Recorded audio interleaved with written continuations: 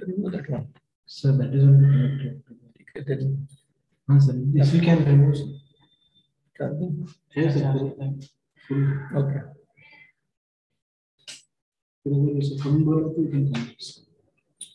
It is so that is no. That is also working. Working, sir. One more is there, no? It's not working.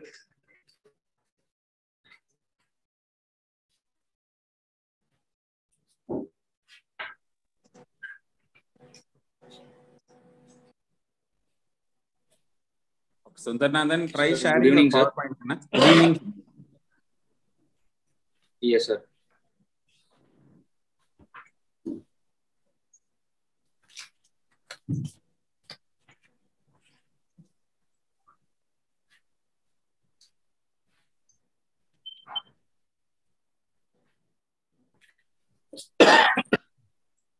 Go back to the first slides, ma. Yes, Kana. You are Sir, good can to you go, see, ma. sir? Yeah, you are perfectly fine. You please unshare now. Okay. Thank you. Yes, sir is joining, ma. Dr. Na. Yes, sir. Sir will join little late, sir, by around 8:30 like that, sir. Okay. You please unshare your screen, Yes. Sundar, now. So have I unshared, sir, now? Yes, you are done.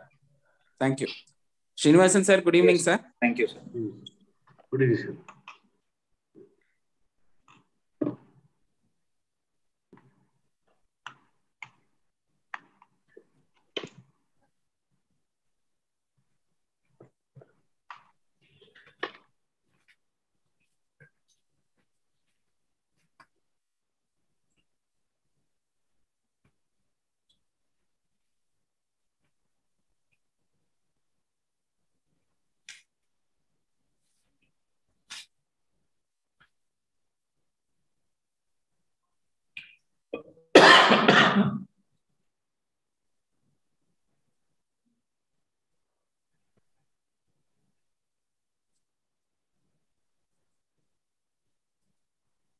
Lights.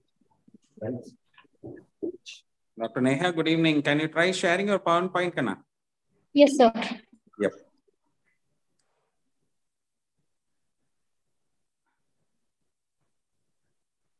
I think Kailash Share is already joined. Yes.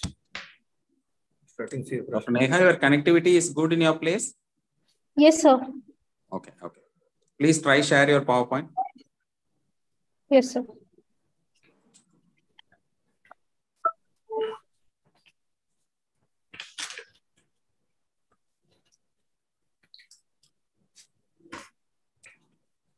Sir, is it visible? Great.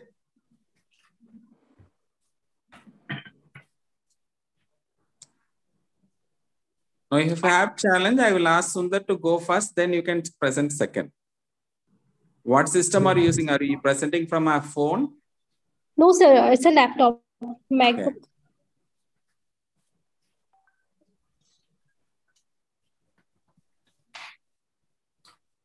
Okay.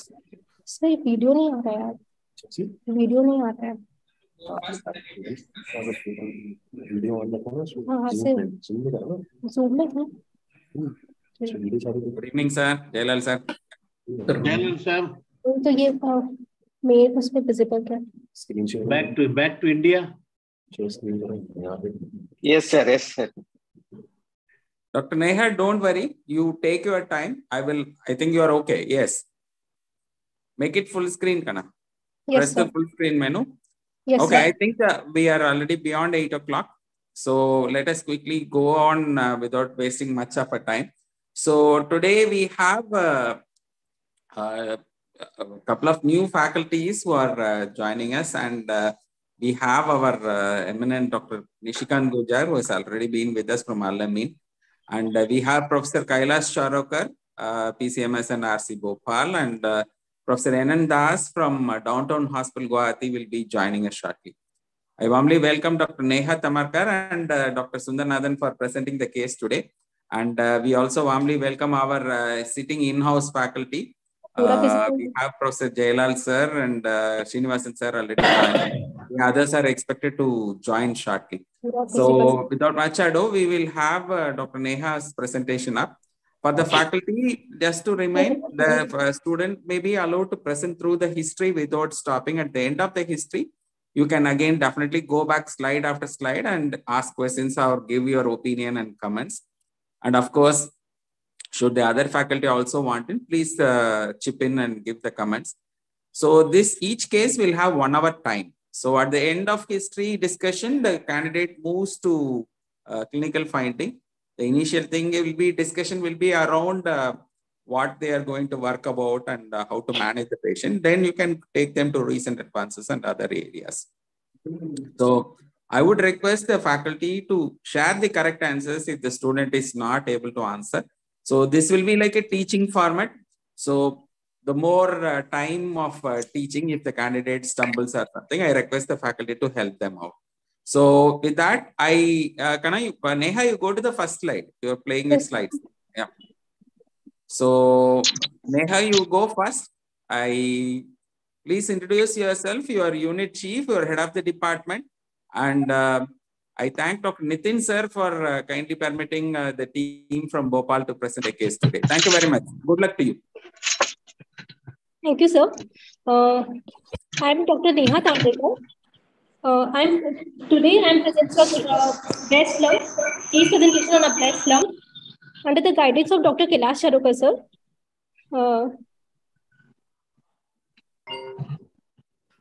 Kanna sir, good evening, sir.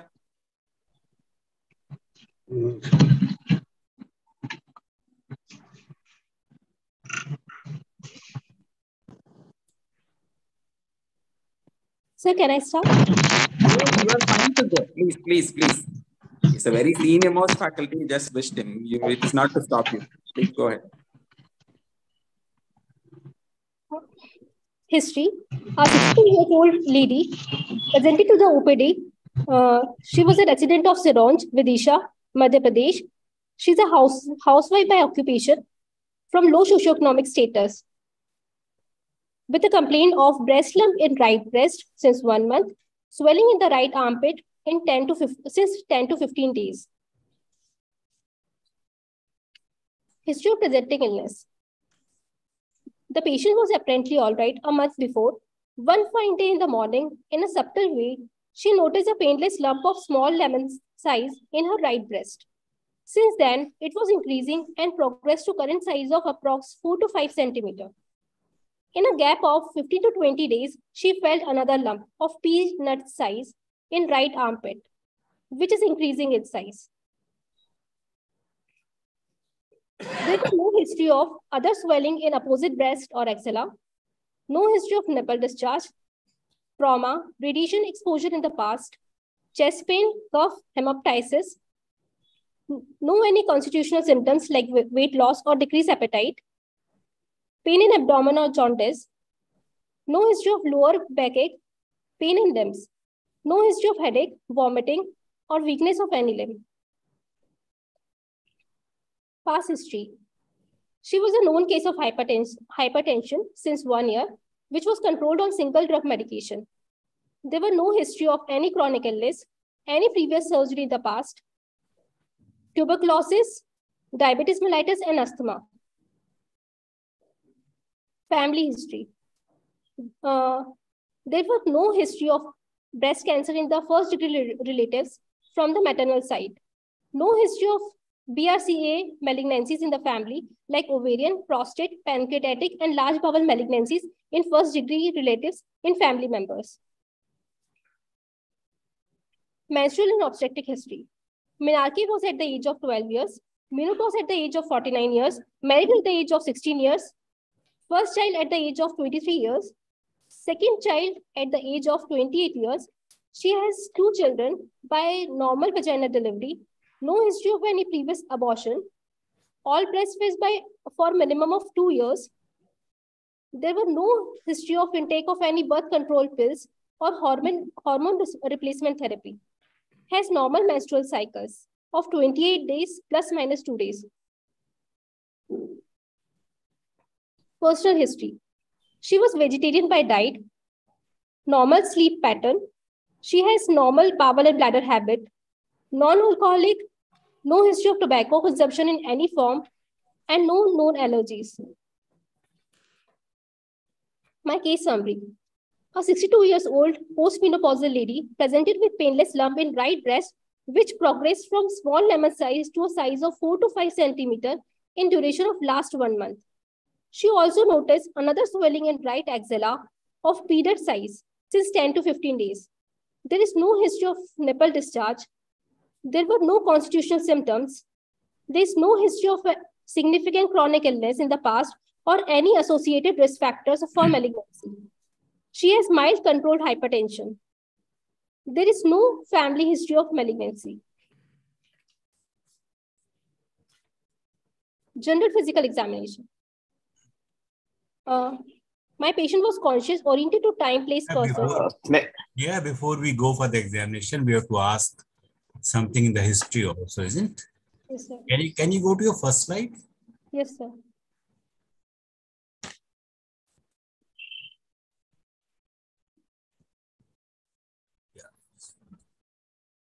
So the patient has a breast lump in the right breast. Yes, sir. Is that a correct sentence? Just I am asking. Do you think it is the correct sentence? Breast lump in the right breast. Lump in the right breast. So. Yes, just say lump in the right breast rather than saying the breast lump in the right breast. Yes, sir. Okay. Yeah. Go to the And next. more particularly, you must say the where right breast is a large area. Whether Yes. you can see there's the location of the lump also, it will be better to mention there. Yes, sir. So can you go to the next slide? Next slide. Yes, sir.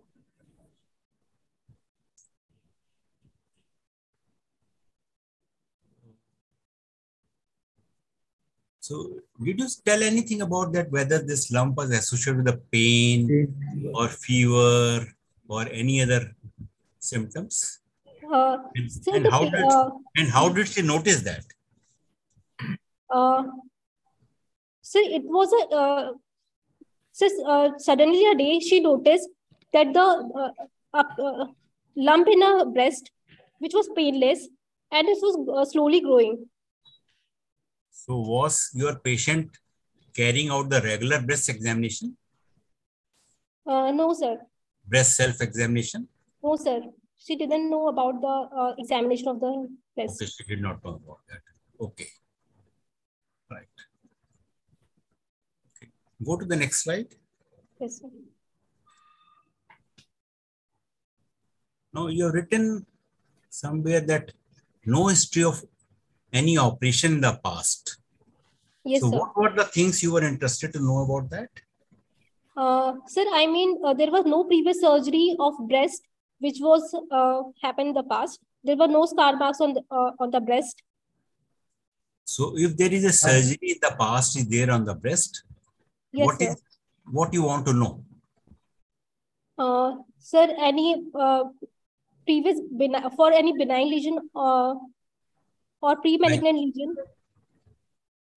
So if she says that I had an operation at the age of 20 years for a fibroadenoma, yes, sir. So what you want to know in that? No, sir, it was a benign lesion. So, no, so what is your interest to know about the benign lesion? That's what I'm asking. That if somebody had undergone a surgery for the breast and it was reported as a benign lesion, so what you want to know in that?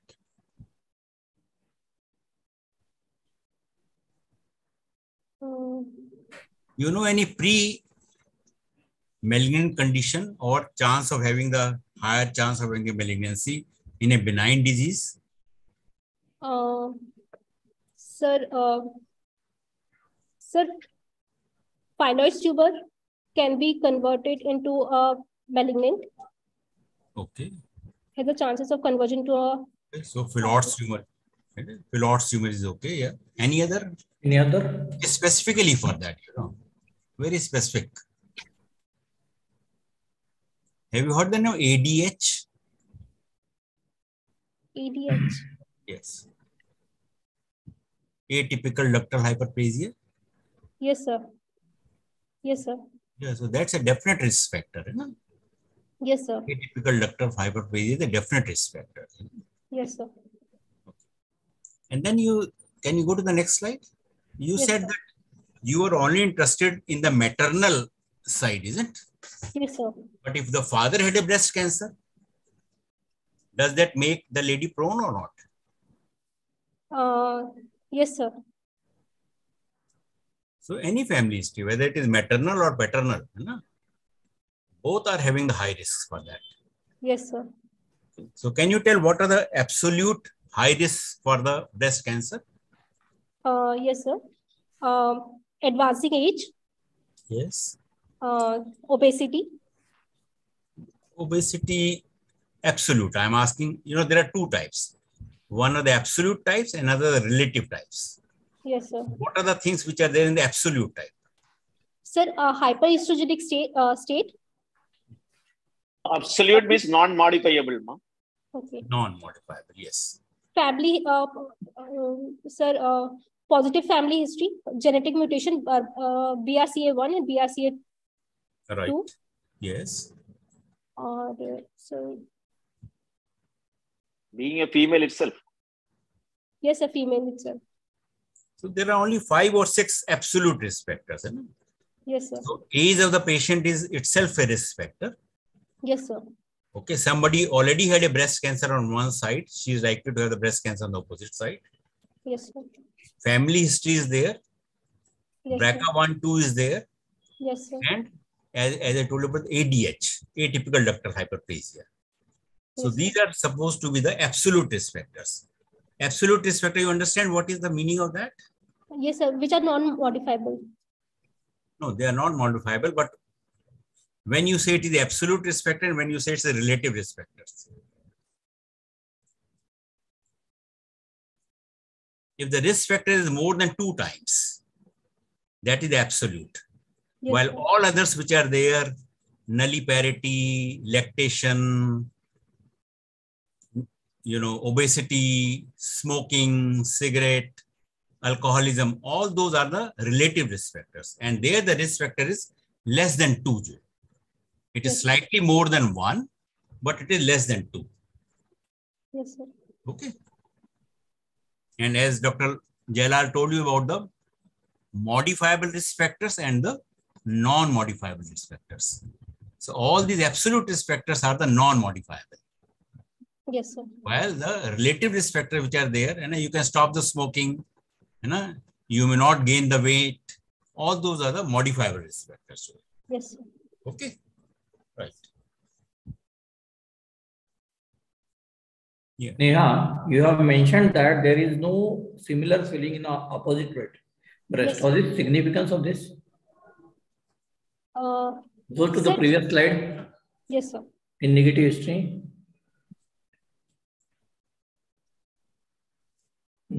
Yes, sir. No other Sir, swelling in sir, okay, continue. Sir. Sir, we palpated the breast as a whole. There were no other swelling or lump palpated in other quadrants of the breast or the opposite breast or opposite axilla. What is clinical significance of this? Sir, metastasis. Other than metastasis, which breast malignancy is bilateral?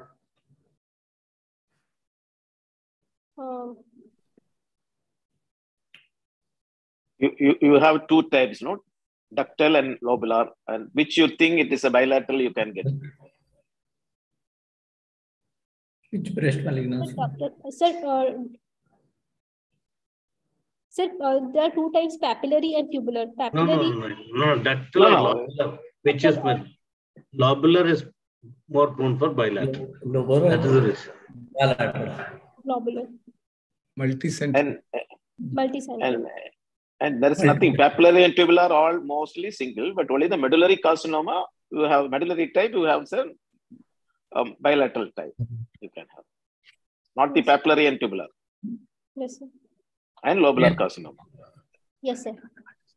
Neha, what are the types of nipple discharge? So their nipple discharge may be of bloody, greenish, or serous.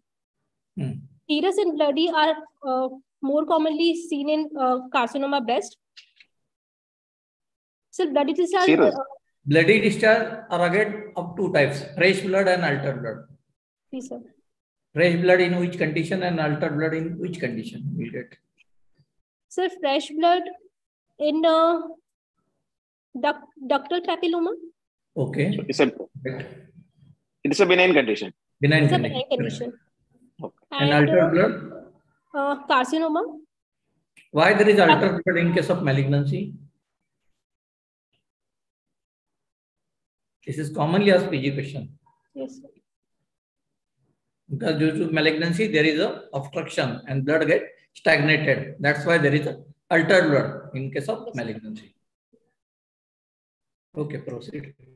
What is the significance of trauma here? You have asked the trauma and radiation exposure. Yes, sir. What do you want to ask for the trauma?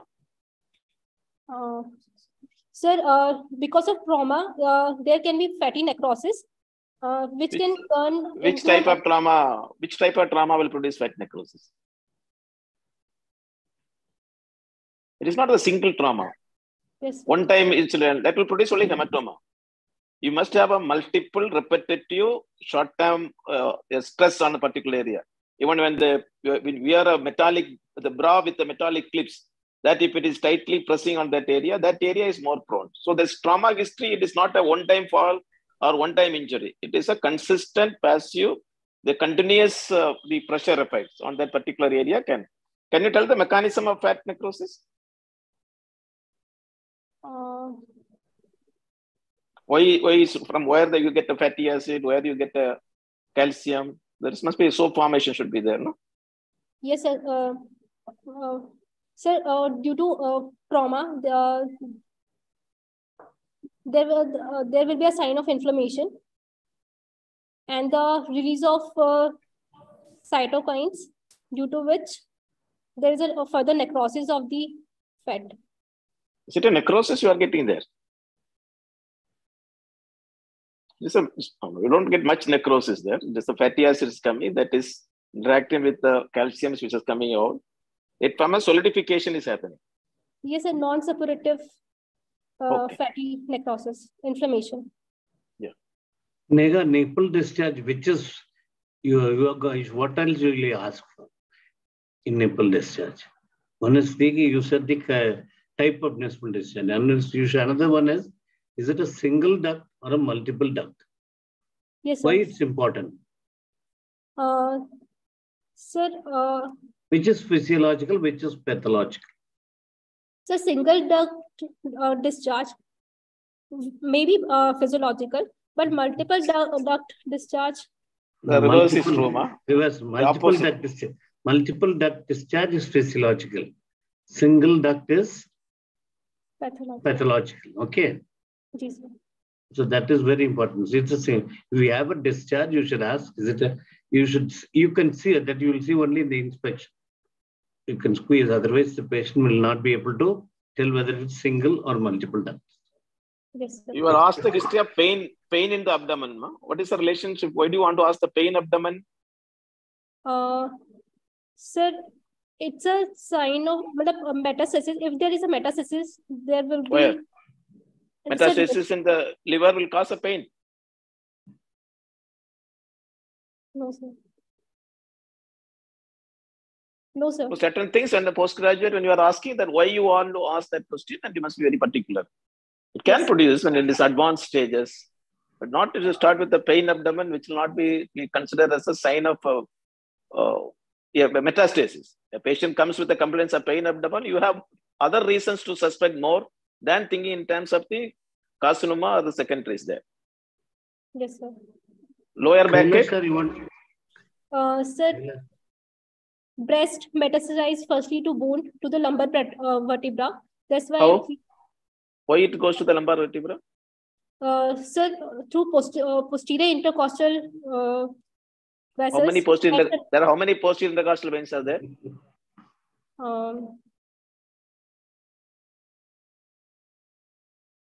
So each intercostal space will have one. Yes, sir. So what they do, how the intercostal vein reaches to the lumbar vein? So through Batson's plexus. What is Batson's plexus? So it is a supply of, it is an arterial supply. Arterial supply. Batson's plexus is venous. Venous supply. So what is Batson's plexus means? Where it is existing? It's a paravertebral venous plexus from the lower part of the skull to the sacrum. It's a continuous valvular structure. No? Normally, the posterior intercostal vein directly do not goes there. It forms the Asega system. There's another vein which goes to the Batson's plexus. So you must, when you are talking about the secondaries, where it goes, you must know the route and how it goes, how it's spread. Don't just like an undergraduate, we can't go ahead and say it's a Batson's plexus through that lumbar vein. Okay, good. Go ahead. Yes.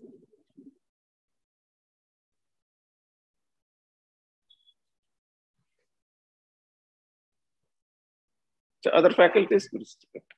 Kailash sir wanted to ask something. Kailash sir, please. No, I wanted to give her a clue a little bit, but then she catched upon, and I'm grateful to faculties who supported her. And no, sir.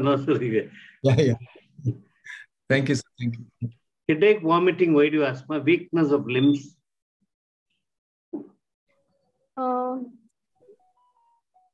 Sir, in malignant diseases, there is a weight loss or weakness which develops. Weakness is different from the tiredness or fatigue. Fatigue. To ask headache, vomiting, why?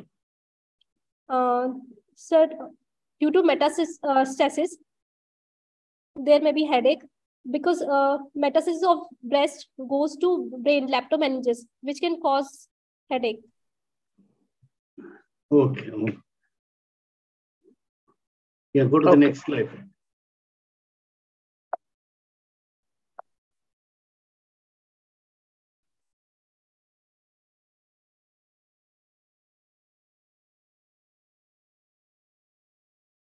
Okay, ma, go ahead. You can come to the clinical examination.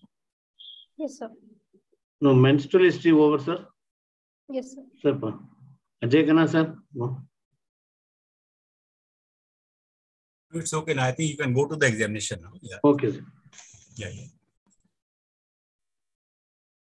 General physical examination. My patient was conscious, oriented to time, place, and person. She was average build with adequate diet. She was well hydrated and obese with BMI of 31 kg/m². There were no pella, clubbing, icterus, pedal edema, no cervical lymphadenopathy. Her vital parameters were normal, with pulse rate of 66 per minute, regular rhythm, normal volume. Blood pressure was 130/80 mm of Hg, measured in left arm in supine position. She was afebrile to touch, and respiratory rate was 18 per minute. Bilateral airway was clear. Now, loco-regional examination. No, in this patient is saying obese. Is there any significance on that? Yes, sir. Obesity is a risk factor for the carcinoma breast. How? Why? Sir, hyperestrogen, adipose cells secrete estrogen. So it leads to hyperestrogenic state. Adipose tissues secretes estrogen. It doesn't secrete estrogen. No, sir. The peripheral, there will be conversion of the estradiol into estrogens. Yes, sir. So there is a transformation is taking only on the postmenopausal. The premenopausal obesity is not a very significant because at that time it is the ovary is going to secrete all the estrogen. Now, see, the ovary is not functioning in the postmenopausal. The only source of estrogen you are going to get from the peripheral conversion. So yes, as sir. you got more and more obese, there is a more chances of your peripheral conversion of the estrogen. Go ahead. Yeah, can you go to the last slide? Yes, sir. No, not the case summary. Your first slide of the examination. You said adequate diet. What is that? Yeah, that is. Sir, normal mixed diet she takes. Sir, her nutrition was. You are examining the patient, no? Yes, sir. It's not a history. Now you are examining the patient now, is it? Yes, sir. So nothing like the adequate diet, you know, Yes, sir. in the examination. And then in the general examination, you have to only know cervical lymphadenopathy. Is that a part of the general examination? Yes, sir.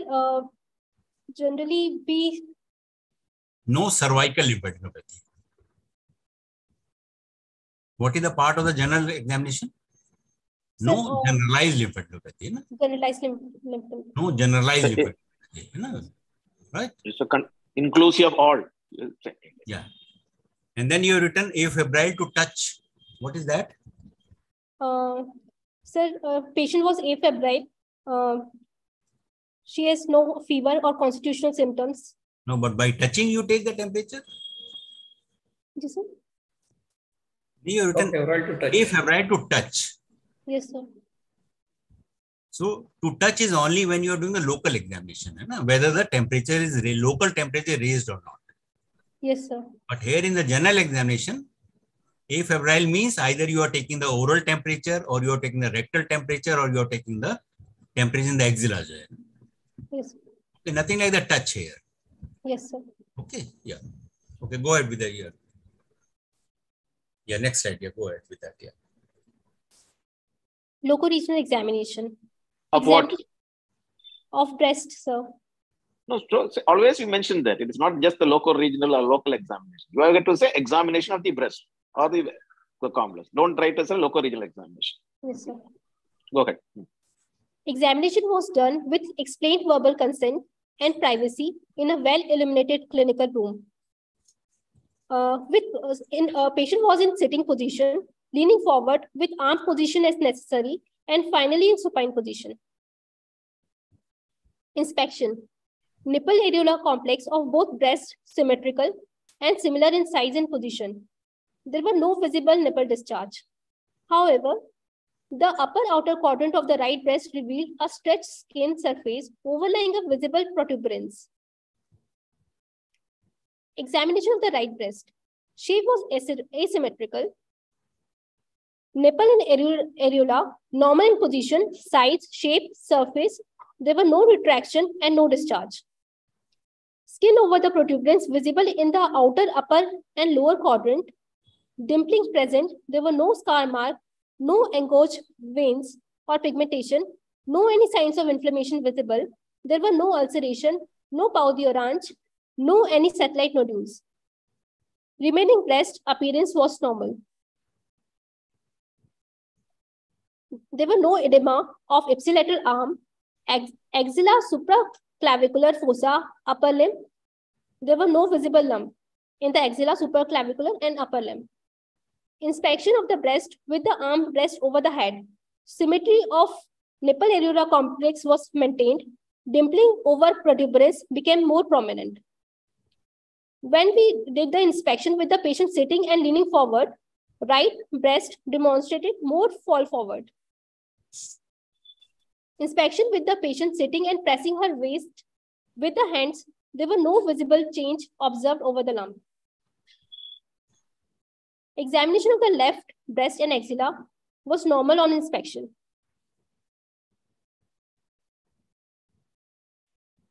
Now palpation. Palpation of the left breast and axilla was normal in consistency. Palpation of the right breast.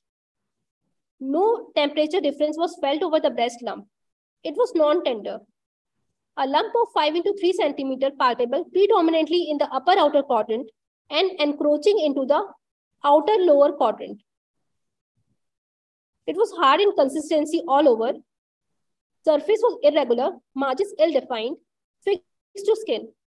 Lump does not move independent of the breast tissue, was immobile, but moves along with the breast tissue. Fixed to the, it means suggestive of fixed to the breast tissue.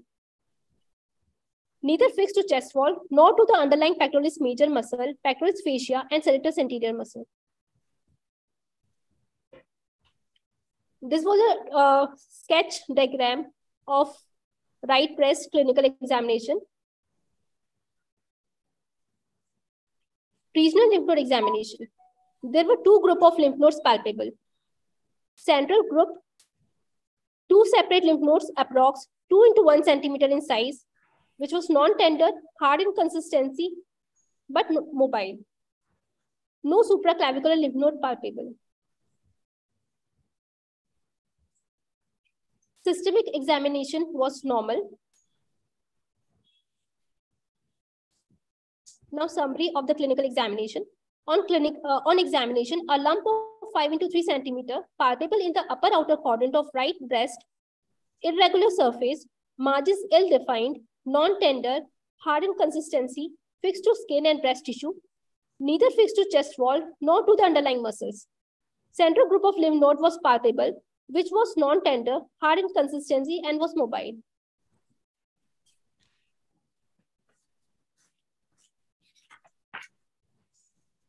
Sir, can I move forward?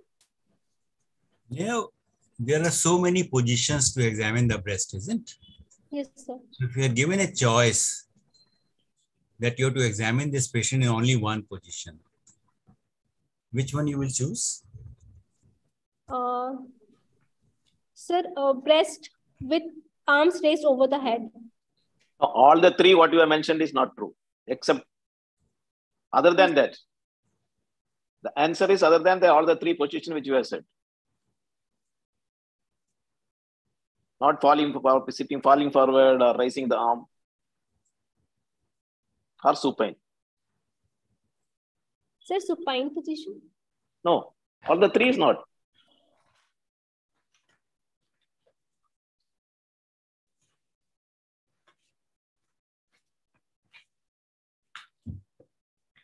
If you have to examine this patient only in one position, the best position will be either a semi-recumbent position or a supine position with a pillow underneath that particular shoulder.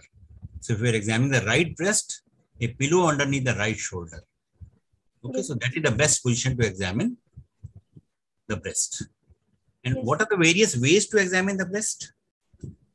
How do you examine what are the various ways to palpate the breast? In a dial clock method, sir? Yes. So what is that dial clock?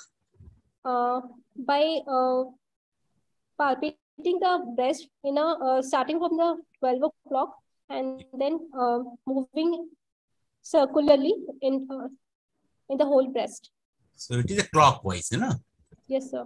You have to palpate the breast. The best position is to palpate the breast in the clockwise way. Clockwise fashion. Now, when you are inspecting the chest wall, you said that there is no fullness in the axilla, supraclavicular fossa, and the upper limb. What other fullness you want to see on inspection?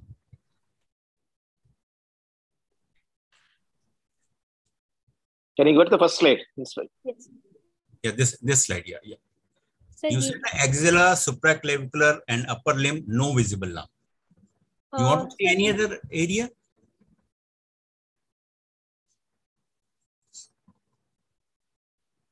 Sir, as we have a supraclavicular, there is also infraclavicular, is it? Yes, sir. Do you know the importance of the infraclavicular fossa, infraclavicular nodes? Yes, sir. So that also you have to tell. Examine. Yes, sir. Yeah. And then even you have to tell about the parasternal also. Yes, sir. There may be fullness in the parasternal area. Yes, sir. What does that mean if there is a fullness in the parasternal area? Sir, internal mammary lymph nodes. Yes, internal memory. May be involved. Yes. So that is also a part of the inspection if you are telling about that. And then here, see, on inspection, you are telling everything you are told about the right breast, which is the abnormal one. And then in the last, you are telling about the left breast. Yes, sir. It has to be always opposite. Yes, sir. Okay, the normal thing has to be told first and then the abnormal. Yes, sir. Okay. I think, Neha, you mentioned it in the beginning about left. Yes, sir. Forgot Yes, to sir. mention. No, she has written that. You know? She has written there, but in the last on the inspection. Yes, On sir. the palpation, she started telling that, but on inspection, she was telling about that, you know, in the opposite way. Yes, sir. And then you said that no temperature difference. What does that mean? No temperature difference? Sir, some just in the inflammatory No, what is the meaning of that? That I know that inflammatory or it will be, but what is the meaning of no temperature difference? What you say here? Sir, no temperature difference. We saw the temperature of the remaining breast with the lump. Yeah, I understand that. But what you have to say, that is not the correct sentence which you are using. No temperature difference. You have to say looking for warmth. local temperature not raised or local temperature normal, whatever you want to say. Okay, not the temperature difference. Local temperature not raised. Yes, sir. Okay. And then you said fixity to the pectoral fascia. How did you know about that?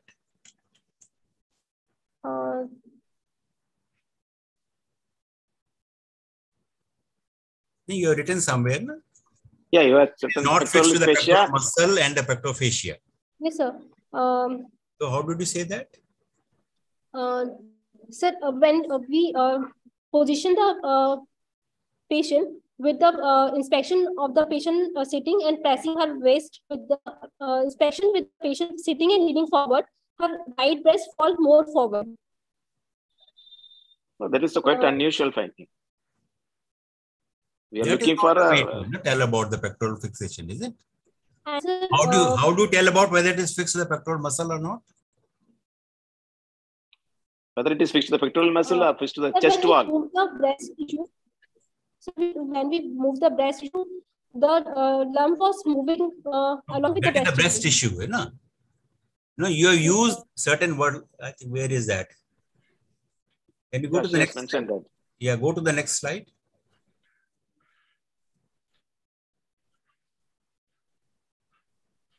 Are you there, Neha? Yeah, she has mentioned like pectoral fascia and serratus anterior also. No, I think we have lost her, isn't she? Is she there? Neha, are you there? No, I think she is. There is some net issue. Yeah, net issue is there.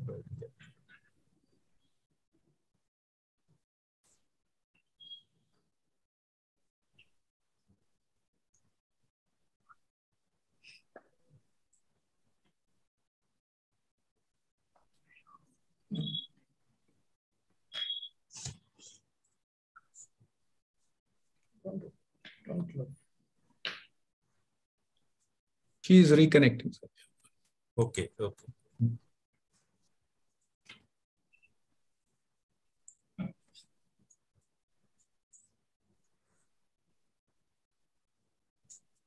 So, Dr. Jailal, sir, you are back from USA? Yes, sir. No, I'm back. I'm in Chennai today, but not in Kanyakumari. Okay. Right. Congratulations. No, sir. Meetings as usual. Meeting. Okay.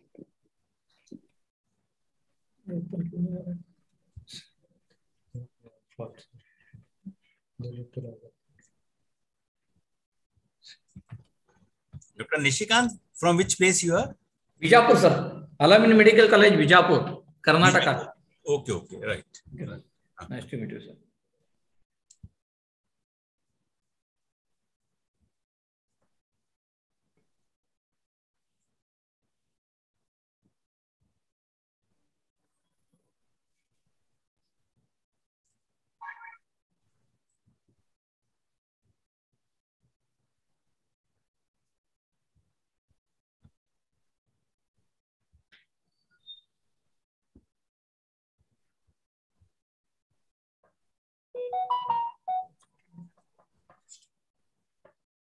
She is presenting with one of the students there sitting there, sir. She'll take other system. Sir, what shall we do, sir? Should we go for the other case now? I think Kailash sir is connecting with her. Okay, sir is her department. Wait for a minute. One of the students has joined in the same room. Actually, he has a system. I told her to come onto her system. She has a presentation on that system also as a backup. Oh, yes, sir. Welcome. We'll wait for a minute. Otherwise, we'll take the next case. No, we can wait for a minute, sir. Definitely. We'll wait. 1 minute would be the deadline.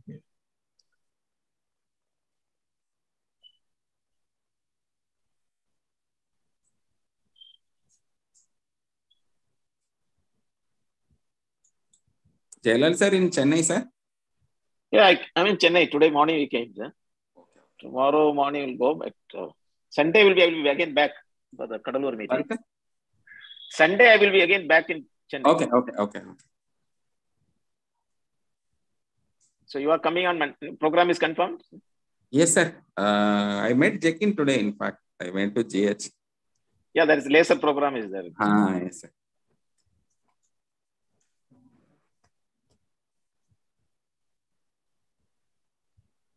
Your 31st program. Yes, sir. I'm as planned, sir. So I'll be arriving to Trivandrum by that last flight. That timing alone I'll share with you, sir. Okay. And leaving on the 3:55 or 3:30 flight from Tuticorin. That's the plan. That's a bit early. So I think that is the last flight, no, sir, from Tuticorin. You can catch a flight from Trivandrum. What time is that, sir? 8 o'clock. Let me check, sir.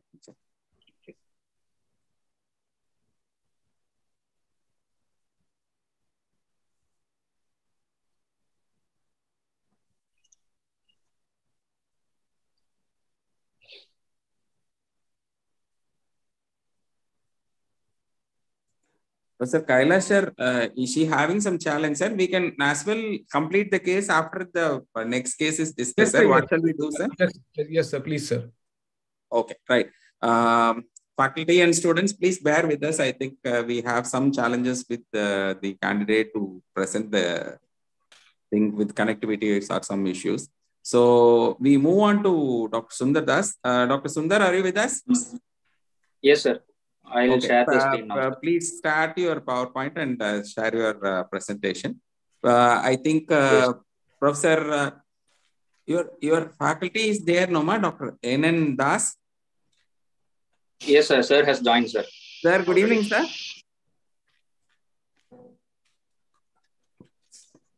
I think, sir, it's in mute mode. Sir, thank you for joining us today.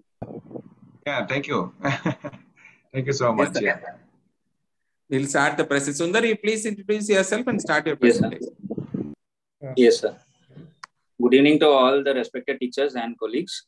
I am Dr. D. Sundarnathan. I am the DNB surgery trainee in Downtown Hospital, Guwahati, Assam. Today, I'll be presenting a case of obstructive jaundice. Moving on.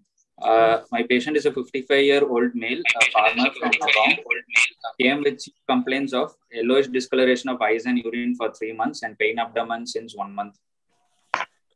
On elaborating the history, patient was apparently normal 3 months ago, following which he developed yellowish discoloration of eyes and urine, which was gradually in onset and progressive, associated with pale-colored stools and itching over the body. History of loss of appetite and weight since 3 months. He told that he had a loss of 10 kgs within 3 months. And history of pain in the upper abdomen since 1 month, which was on and off front to back. No aggravating factors, and it was relieved on analgesics.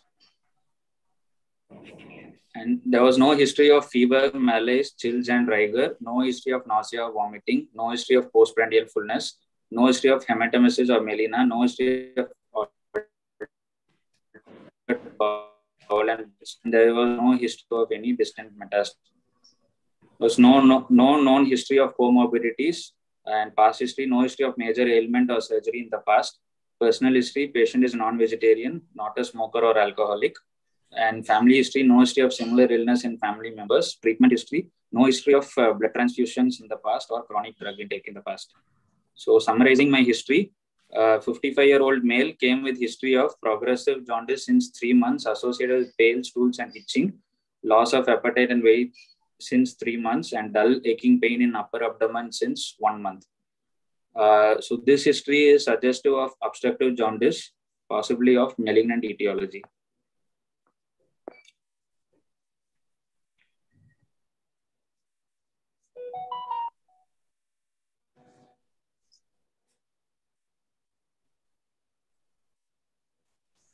What could be the diagnosis if the patient is having painless intermittent jaundice?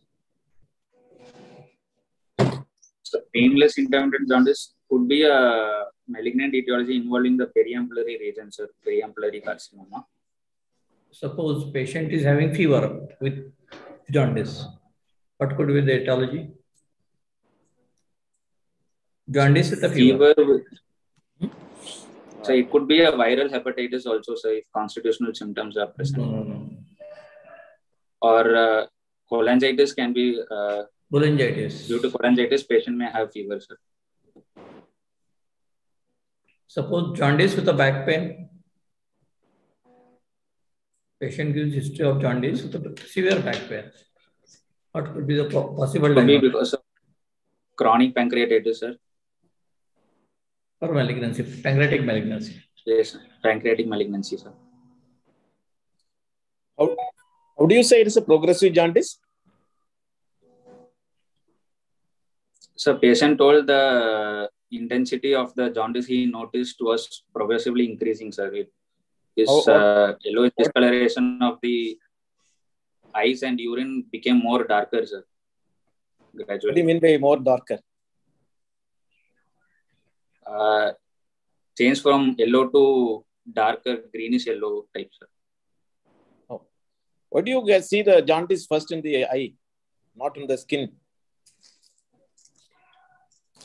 Sir, since the sclera has elastin, it has high affinity towards bilirubin. So increased bilirubin deposits in the sclera earlier, sir. Good. There is one reason. Any other reason? The sclera is also not having a melanin pigments. It is melanin pigment. It is white, so easy to appreciate, sir. In a late progressive deepening of the jaundice, what will be the color? So it will be greenish yellow, sir. Greenish yellow. Then again it goes to the dark brownish. Brownish, sir. Yes. Is due to what? Up to the greenish, it is due to the bilirubin. And it can get reduced to the biliverdin. So when you have a more biliverdin is more, you will have the color will be. Okay, sir. Dr. Sundar, yes, did you rule out the history of taking a herbal medicine? Because this cholestatic yes, sir. Actually, I asked, I forgot to mention, there is no history of any such herbal or any native medicine, sir. Because one of the very important cause of cholestatic jaundice is the taking of the herbal medicines in the initial stage of a jaundice, which is very much practiced in northern India. I do not know about the south. And that causes severe cholestatic jaundice along with itching. Itching is also very common. And this picture is almost similar with malignant conditions. Yes, sir. Why do you say it is obstructive jaundice? So patient, the supportive points in my history, patient has a progressive jaundice and recently he has pain onset, and patient is also having pale colored stools and itching over the body, sir. So these points are in favor of obstructive jaundice, sir. What is the difference between a waxing waning jaundice and intermittent jaundice? So in intermittent jaundice, there will be intervening periods of normalcy, sir. Like there will be no jaundice at all. But in waxing and waning, just the intensity decreases and then increases again, sir. So can you give the example of a waxing waning jaundice or intermittent jaundice? It is intermittent jaundice. It is commonly seen in a CBD calculus, sir. Common bile duct calculus. Yes. And waxing and waning of jaundice is seen in ampullary variety of periampullary carcinoma. What do you look at? Waxing and waning of jaundice? What you are going to look? How do you say that is a waxing and waning of jaundice? So commonly elicited history is the pale colored stools become normal when the jaundice is subsiding, sir. And during that period, the patient might complain of melena also. And the pale colored stool will become normal in color. And once the jaundice increases again, then again patient passes pale. Is it an increase in hyperbilirubinemia or the clinical symptoms you are going to say it is a waxing and waning? You are not going to say it's an examination of the bilirubin. It is the clinical symptom of the decrease in the symptoms. Clinical symptoms. Because it takes long time. How much? What is the half-life of bilirubin? Sir, bilirubin, normally it is bound to albumin, sir. So it is around 2 weeks, sir. 21 days. It is both albumin and this is nearly 21 days. And it takes a long time for the bilirubin to change. And we don't get into that. But here we are going to look at the symptom patients have, the stool color changes. All this is among the urine and eye. Which one will get the yellow color first?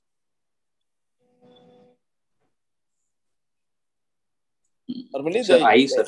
No, eyes will always take more than 2.5 reaches only. The eyes will get the color. So urine will get the color even if there is it is 1.5, 2 you will get it. So the first time symptoms to happen is that urine. Urine discolor. Yes. Why urine is yellow in jaundice patient? So because of the conjugated bilirubin, it gets absorbed into the blood and it is filtered in the urine, sir. Because of bilirubin, sir. So can you get a jaundice where the sclera is yellow but the urine is not colored? So it can happen in acholeric jaundice, sir. Acholeric. What is that, acholeric jaundice? So suppose in patients with hemolysis, in case of example, hereditary spherocytosis, bilirubin is produced, but the bilirubin is unconjugated. So unconjugated bilirubin is not soluble in water, sir. So it is not passed in blood and urine. So in that cases, we don't get the yellowish discoloration in urine. Yeah, so simply say any hemolytic jaundice, isn't it?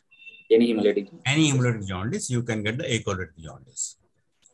Now, if a patient has been given blood transfusion,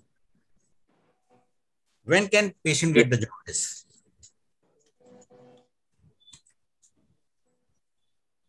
So after there is a hemolytic reaction, if patient receives some massive blood transfusion, then patient can have a hemolysis and that can manifest as jaundice. When it will happen? So when it is a incomplete mismatched blood, sir. So when it will happen? Duration of that? It has been given like at this time we have given the blood. So if we estimate at 12 o'clock in the night, will it be there, jaundice? No, sir. So how much time it will take? So I am not sure, sir. Sorry. Around 24 hours. So Sundar. Okay, sir. Can it happen later on? Can you have the jaundice because of blood transfusion later on? So, suppose if there is any viral infection, sir, any. So when that will manifest? When that will manifest? When that will manifest? That may be late, sir, after months. Around 6 weeks, you know? 6 weeks. Around 6 weeks. You know? You can have the viral hepatitis. You know? Okay, sir. Right. Okay. You can go to the examination if any other examiner wants to ask anything. Dr. Sundar, your preliminary diagnosis is an obstructive jaundice. Hello. Yes, sir. So preliminary. Is there any correlation of surgical procedure with the jaundice? Past surgical procedure that led to the jaundice? So yes, sir. Past history, any past history of biliary tract surgery can lead to a stricture in the biliary tree, which can cause jaundice. Okay, proceed. So, Dr. Sundar, the provisional diagnosis is obstructive jaundice. So, yes, sir. So now your next steps will be to know where is the obstruction, right? Yes, sir. So how will you proceed to know the level of obstruction? So first I'll do the clinical examination, sir. I'll present it and then I'll go on with the evaluation, sir. No, you have to rule out the cholestatic jaundice, the medical cause of the cholestatic jaundice, okay? Then is the surgical cause, because you have to rule out the medical cause of cholestatic jaundice. In this patient, there are no constitutional symptoms, sir. In case of viral or medical cholestatic jaundice, patient might have constitutional symptoms like fever, malaise, and all. But all those symptoms are not present in this patient, sir. So it's more pointing towards a surgical cause of jaundice, sir. Yeah. So how will you proceed for the, to know the level of obstruction or to know the cause of jaundice? So by examination and investigation, sir. Okay. What are the salient points you see in the, the surgical obstructive jaundice, clinical points in the surgical obstructive jaundice? Yes, sir. There is a palpable gallbladder in the first. There is a on general examination. There will be icterus, sir. So shall I present the examination, sir? Yes. Yes, please. Yes, sir. After informed consent, patient was examined under adequate light and exposure. Patient is cooperative. BMI is 22.5 kilogram per meter square. The ECOG score is 1. Icterus is present. No pallor, cyanosis, clubbing, generalized lymphadenopathy or pilar edema. No palpable left supraclavicular lymph node. And vitals, pulse rate 60 beats per minute and regular in rhythm and normal volume. Blood pressure 110/80 millimeter mercury in right arm supine position. Patient is afebrile. And respiratory rate 18 cycles per minute. So this is the icterus. Coming to the examination of abdomen, on inspection, abdomen is normal in shape, umbilicus central and inverted. All quadrants move equally with respiration.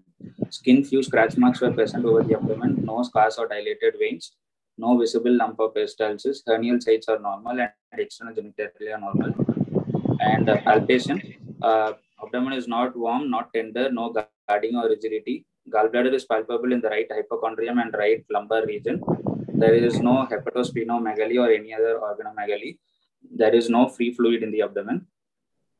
Percussion, upper limit of liver dullness felt in 5th intercostal space.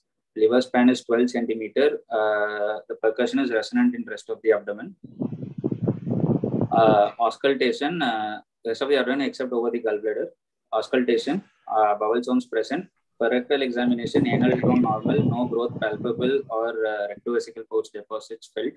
And on the glove, there was fecal staining. Other systems examination were within normal limits. So on summarizing, 55-year-old male came with history of progressive jaundice since 3 months, associated with pale stools and itching, loss of appetite and weight since 3 months, dull aching pain in upper abdomen since 1 month. On examination, icterus is present, gallbladder is palpable, no free fluid in abdomen, and no palpable lymphadenopathy. So, based on the history and examination, my differential diagnosis will be obstructive jaundice due to carcinoma head of pancreas or periampullary carcinoma. I have seen in your examination that the jaundice is a very deep jaundice in this patient, is it? Yes, so, sir. Can you judge something on the level of icterus that if the patient is a benign or a malignant conditions? Yes, sir. Such a deep icterus is usually present in malignant conditions, sir. Benign condition, we don't usually get a very high jaundice, sir. So how much is the expected bilirubin in a benign conditions? I mean, beyond which you can think it is a malignant conditions. Any clinical assessment? About 10 milligrams, about 10 milligram per deciliter. Yeah, 10, 15 milligrams. Beyond that, you always suspect either it is a, some kind of a hepatitis or it is a malignant obstructive jaundice. Yes, sir. Okay. What is the maximum bilirubin level you can get? Sir, around 30, sir. Why you are not going to get at 100 and all? I'm not sure, sir. When the continuous pressure is there, it is a building pressure which will compress upon the surrounding hepatocytes and it will cease to function. The functioning of the hepatocytes and will be not there. Okay. So you will not normally get.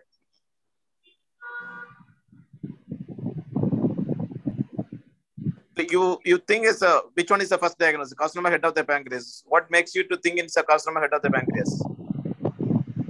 Sir, from my history, the patient has a progressive jaundice, and patient also has pain, and there is no waxing and waning, and the pain is also suggestive of a pancreatic source. Patient has an epigastric pain which is radiating to the back, and itching and pale colored stools are there, loss of weight and appetite, and on examination also there is a hugely palpable gallbladder.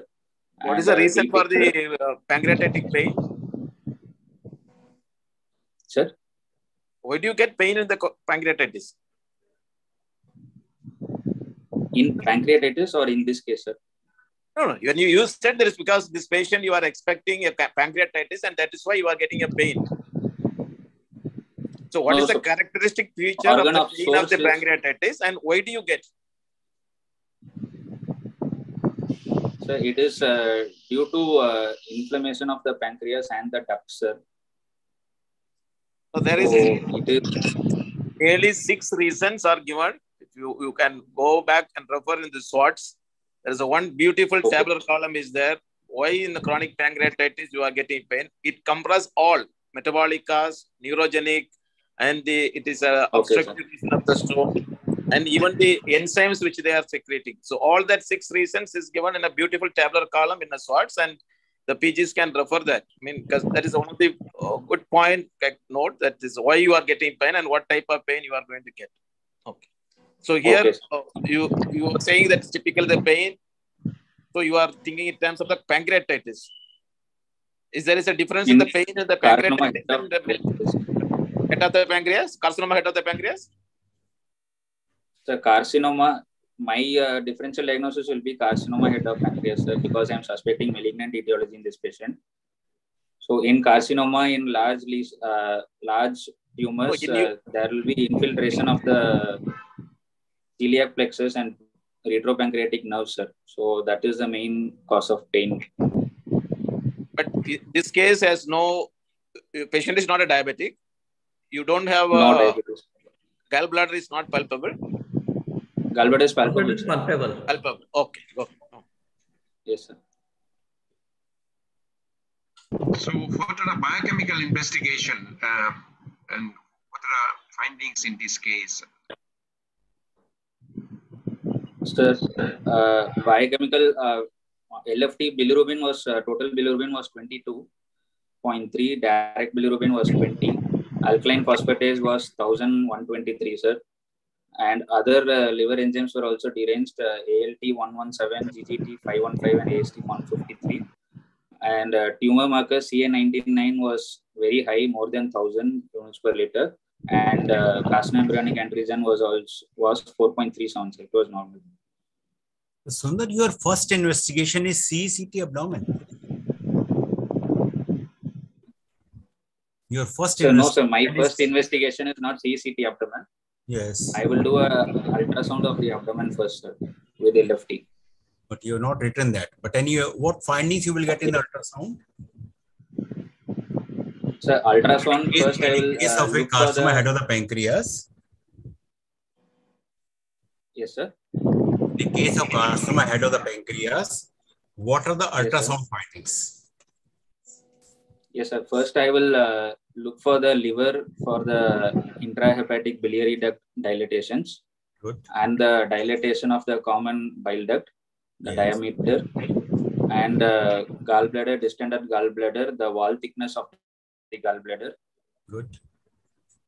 And the pancreatic duct diameter. Yes. And if the head mass is a larger mass, like more than 3 to 4 centimeters, sometimes it may be picked up in ultrasound.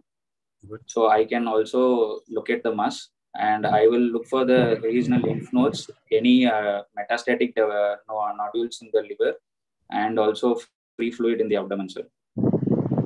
What is the normal diameter of the bile duct? Sir, it is up to 6 mm. 6 mm, okay, yes. And it is 7 called dilated common bile duct. And pancreatic duct? Pancreatic duct, it is around up to 3 mm, sir. So if both the ducts are dilated, what is the typical sign known as? I'll get a double duct sign, sir. Double. So you always mention when you're Yes, telling, if you use this word double duct sign, examiner will be very happy to know that. Okay. So always say there's a double duct sign is there. Double duct sign. Yes.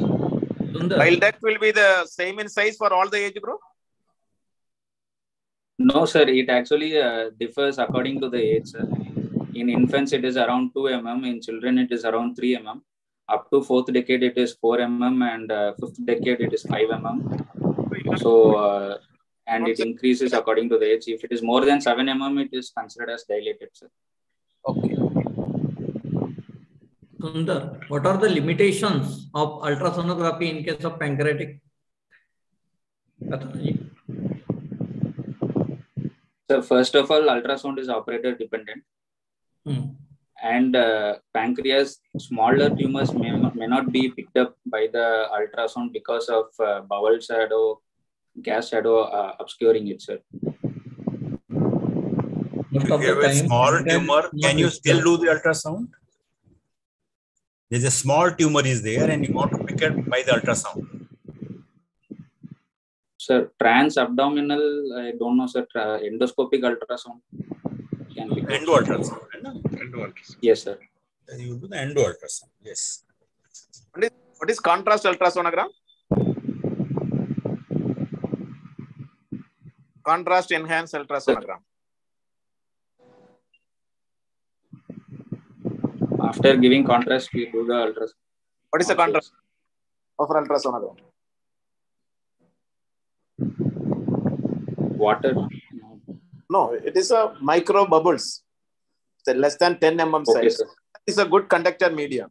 And when you are giving a micro close to that, and it produces a air in the micro level, capillary levels.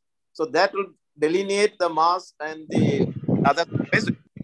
So contrast enhanced ultrasonogram is one of the investigation now people started doing for any area where we can do. How are the micro bubbles where it is introduced, sir, actually? No, it will block the capillaries. Okay. Air column. So that will be the media. You can be able to see the differentiated mass and the micro bubble area. So that will be able to differentiate for ultrasonogram. So micro air bubbles and for the contrast enhanced. So now another one is a eyebrow scan like thing. So you can see the thickness type can be also seen in an ultrasonogram. Yes, sir. Sundar, in your investigation, I did not see the albumin level of the patient. So albumin was normal, sir. I did not mention it was 3.5, sir. Okay, because it is so important. You have to know the SILE score of the patient before taking up the patient for surgery, you know. So albumin is very important. You mentioned about the ascitic fluid inside the abdomen, but I think I did not see the albumin level in your slide. That's why I'm asking. There was no ascites in this patient, sir.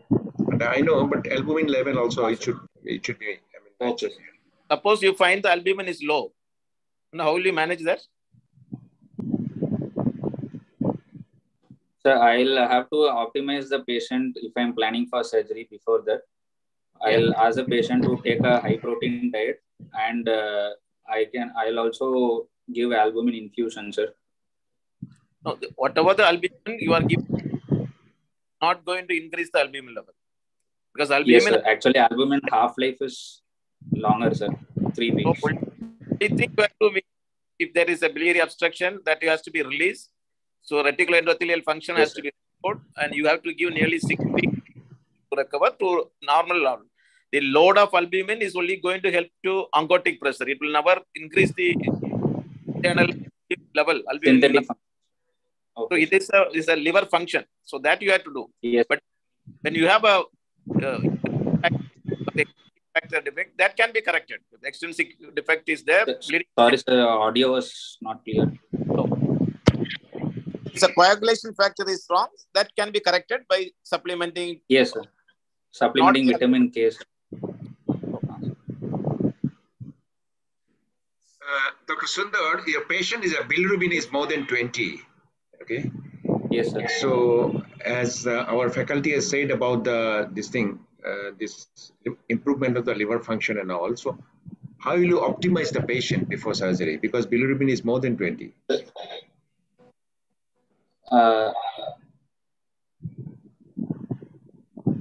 Sir, is my screen visible or not, sir? You are visible very well. You are visible, yeah. Okay, sir. Okay. Sir, in this patient, since the bilirubin is more than 20, I can bring down the jaundice by using doing a ERCP and stenting of the biliary duct, sir. Okay. Preoperatively. And how long, I mean, you'll keep the stand there? I mean, how will you follow up the case there to bring down the bilirubin and all? So I'll call the patient back after 2 to 3 weeks, sir. No, I'm asking about how much should be the bilirubin level before taking up this major surgery? Any evidence or what literature says about that? What are the indications? Sir? What are the indications for biliary drainage? So if bilirubin is more than 20, if the patient performance status is low, and if there is the advanced disease, it is for palliation. And if the surgery has to be delayed because of for optimizing the patient, and in these cases, and patient having cholangitis, in these cases, we can do a biliary drainage, sir. What is the problem if and you elderly age group also, sir? What is the problem with doing a drainage procedure before a radical surgery? So it is shown that it increases the complications of wound infections. Infective complications are increased in these patients post-operatively. Anything else from the surgeon's point of view? Dissection may be difficult, sir, because of adhesions and inflammation around the duct region, sir. So technically it becomes really difficult. Yes, sir. Technically it is very difficult after the stent is there. Okay, sir. Okay. So how will you improve his coagulation parameter? So coagulation parameter, I'll give a vitamin K injection, 10 milligram IM for 3 to 5 days, sir. Which vitamin K you are going to give? Which vitamin K? Menadione, sir. Which is that? K1, sir. Vitamin K1, sir. K1, yeah. Vitamin K1 you are going. And for how long you are going to give it? So I can give, can be given till 5 to 7 days, sir. Usually for 3 days only. Okay. 3 days. Usually for 3 days, yes, sir. So will it bring the prothrombin time to normal?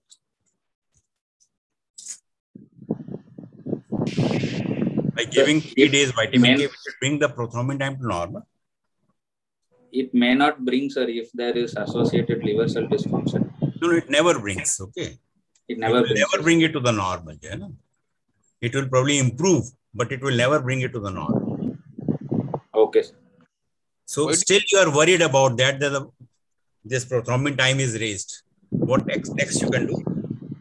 I'll give fresh frozen plasma, sir. Okay. Why do you want to give vitamin K? Sir, to promote the synthesis of vitamin K dependent factors, sir. Intrinsic or extrinsic? Extrinsic pathway, sir. Oh. What is that? What are the factors? Sir, factors 2, 7, 9, 10 and protein C and S, sir. What is the neonates we give vitamin K?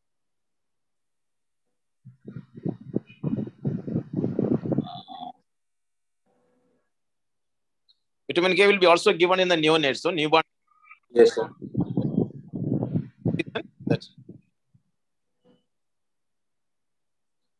Sorry, sir, I'm not sure. Okay. At time that vitamin K is not there, absorbed, because there is a bacteria will not be there in the body. That intestine will. Okay. Gut microbiome. Gut microbiome is needed for the reduction reaction, and deconjugation by the enzyme. There's both reaction. Deconjugation and this is a reduction, the salts. So deconjugation by the lactase enzyme, and this is by the bacteria, which is not be there. Okay. Yes. Sundar, did you ask the history of night blindness in your patient? No, sir. Can it happen? Sir, it can happen, but within such a short history, I am not sure, sir, because fat-soluble vitamins absorption will be low because bile salts won't be present in obstructive jaundice. In about 10% patients of the patients with malignant jaundice may have the night blindness. Okay. So that is also one of the history you have to ask. No? Okay, sir. Okay. Thank you, sir. Dr. Sundar, see, you are planning the big surgery on this patient. Do you think that tissue diagnosis is mandatory here? Sir, first on imaging, I'll do a CECT pancreatic protocol imaging. If the imaging is suggestive of a resectable tumor and the size is small, then I can go ahead with the radical surgery straight away, sir. Suppose if the tumor is suspicious or if there is a locally advanced borderline resectable tumor where I will have to give a neoadjuvant chemotherapy first. So in that case, I will like to make a tissue diagnosis, sir. No. My point is that suppose endoscopic biopsy is negative. At that case, how will you proceed? Because it may be possible. Then negative endoscopy is many a times we have seen the negative endoscopy. What will do that? How will you convince the patient? So still, if the imaging is suspicious, I will go ahead with the surgery, sir. So is there any medical legal issue for that? Because if it comes out to be a papilloma or something like that later on.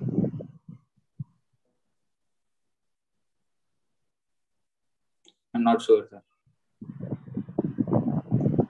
What literature says about it? Because we have to support the literature now on this point only.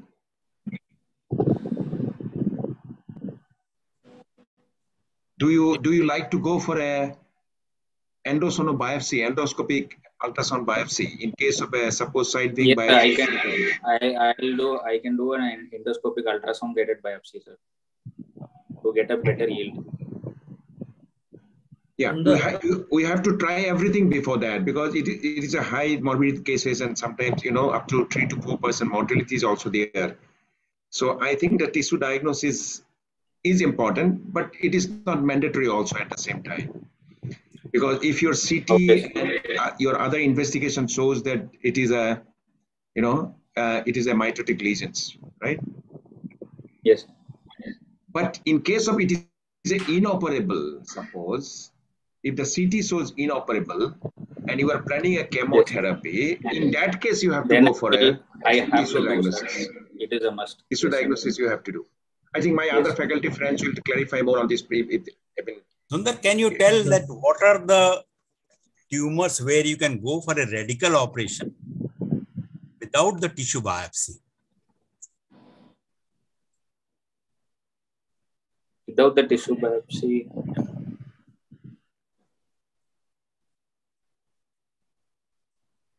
So one is this pancreatic malignancies. Yes, you're right. Yes. Periampullary carcinoma. Yes. Then the carcinoma. Carcinoma of the gallbladder? Carcinoma of the gallbladder also. All based on investigation. And renal cell carcinoma? Renal cell carcinoma also I can do, sir, without biopsy. Parotid tumor, benign tumor, you will go for a superficial parotidectomy. You may not have a tissue biopsy. Yes, sir, that is the minimum biopsy. Yes, sir. Okay, so all these are the tumors where you can based only on the investigative protocol, you can go for that. Okay. Sundar. Yes, sir. What are the criteria for resectable tumor? What are the criteria for borderline resectable tumor? And what are the criteria for inoperable? So, resectable tumor is a localized tumor without any major vessel involvement like superior mesenteric artery, subeomesenteric vein, or portal vein involvement. Size you can resect? Sir? Mass of any size. So less than 4 centimeters. Sir. That you have to specify, no? Yes, sir. Sundar, if it is the portal vein involvement is there, you cannot go for the radical resection. If the portal vein is involved, you cannot go for the radical resection. So if portal vein is involved, we can go, sir, with it can be reconstructed if the involvement is less than 2 centimeter, or if the proximal and distal segments are normal, which can promote reconstruction, which can facilitate reconstruction. In that case, we can go for resection. Is it absolute for a radical resection? But which artery, if it is involved, or which vessel is involved, you cannot go for that. Superior mesenteric artery, sir. Yes. Superior mesenteric artery is involved, you cannot go for that. But if the vein is involved or the portal vein is involved, still you can go for the radical resection. Why? Yes. Is involved, you can't go for surgery. No, what is the reason for cannot go by when the you are saying that reconstruct can reconstruct. Is it difficult to reconstruct superior mesenteric artery?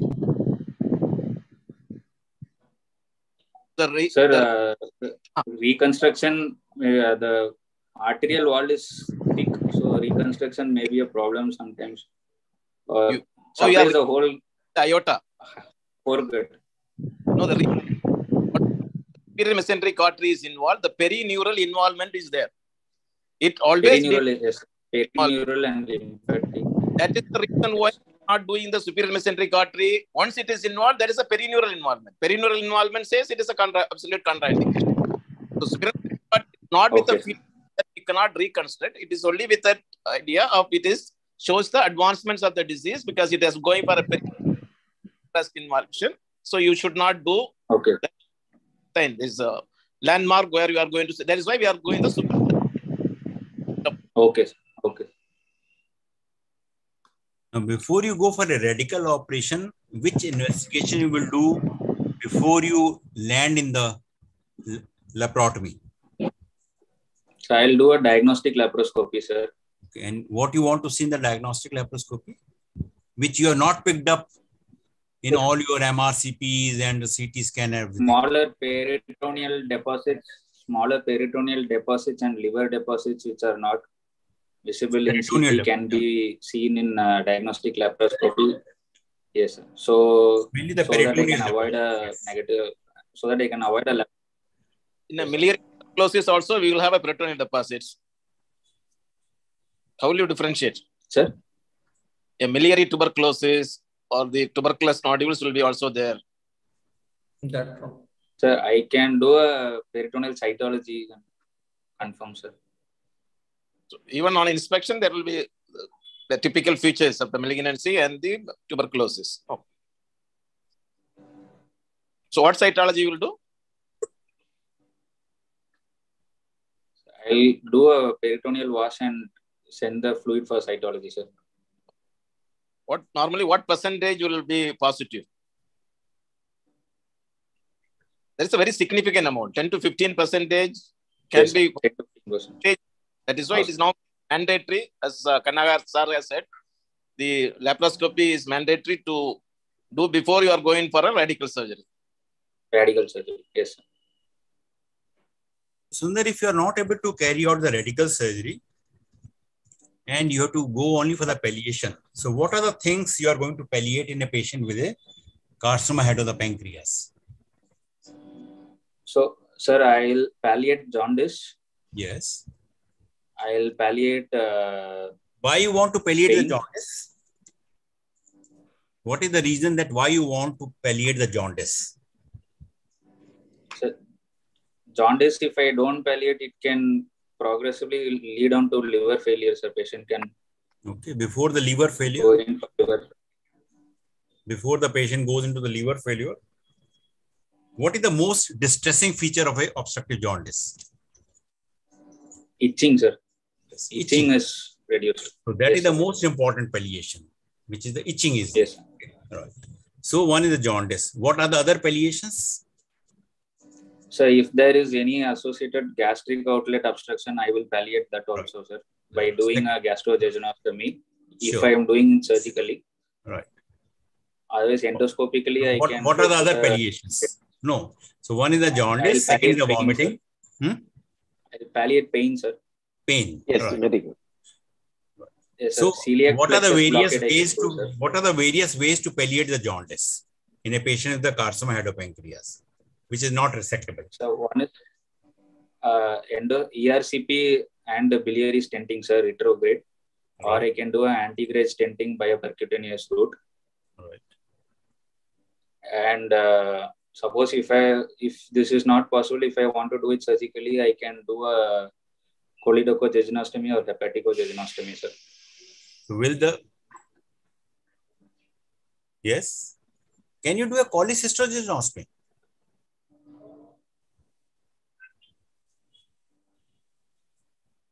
Cholecystojejunostomy may not help in this patient, sir. It can help. Why? The distal obstruction is distal. So it will bypass that.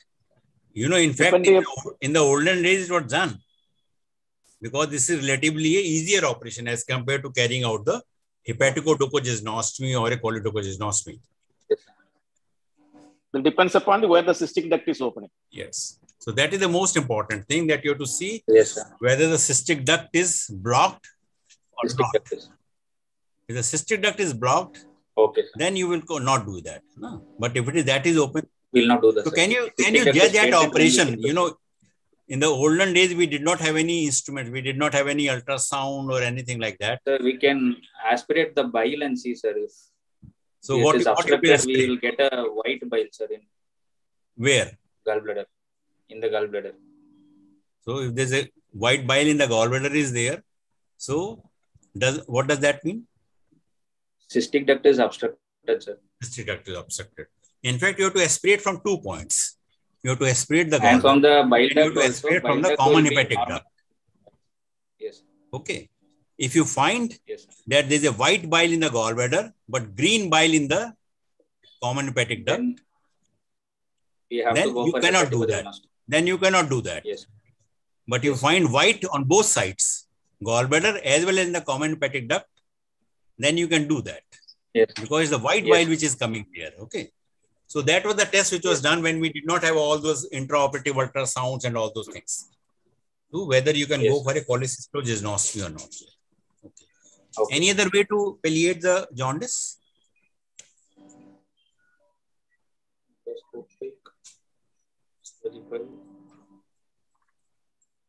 So one, you say that you will do the ERCP. Second, you said that you do the percutaneous transhepatic. Any other way nowadays which is done?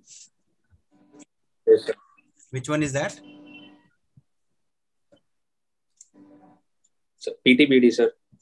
No, PTBD we have discussed about. No? PTBD, percutaneous, you told about that. But nowadays, it is with the help of the endo ultrasound. With the endo ultrasound, okay, sir. Endo ultrasound, you can put a stent between the bile duct and the stomach. Okay, okay, sir. Okay, you can put a stent between that. So that is the most recent thing which can be done. Okay, for any distal obstruction which is there. Okay. What are the various ways to palliate the pain? So pain, celiac plexus blockade can be done, sir. Yes. With absolute alcohol or phenol. Right. And splanchnicectomy also can be done, sir. Right. And how will you palliate the vomiting? And opioid. Okay, that is the vomiting. WHO if there is gastric outlet, then I will put a self-expanding metal stent, duodenal metal stent, sir. Yes. Endoscopically. Right. If surgically, I'll do a gastrojejunostomy, sir. Can you do a gastrojejunostomy endoscopically also? Yes, sir. Yes, that is also a possibility now, isn't it? So you can either put a stent there in the duodenum, endoscopic I can do, or you can do also the endoscopic gastrojejunostomy. Endoscopic gastrojejunostomy. Like it can. Right. You know what is third space endoscopy? Have you heard the name third space endoscopy?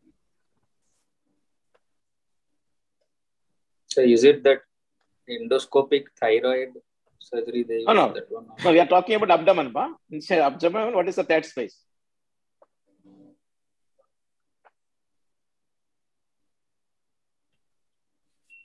I don't know, sir.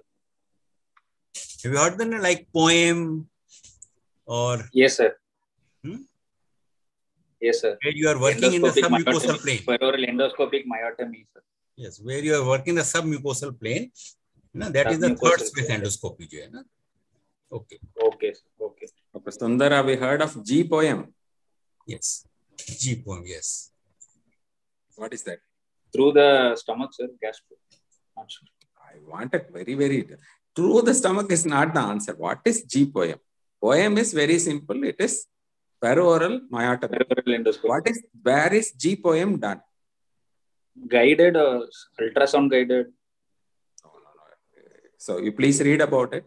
Third phase endoscopy is definitely having very clear benefits in select patients.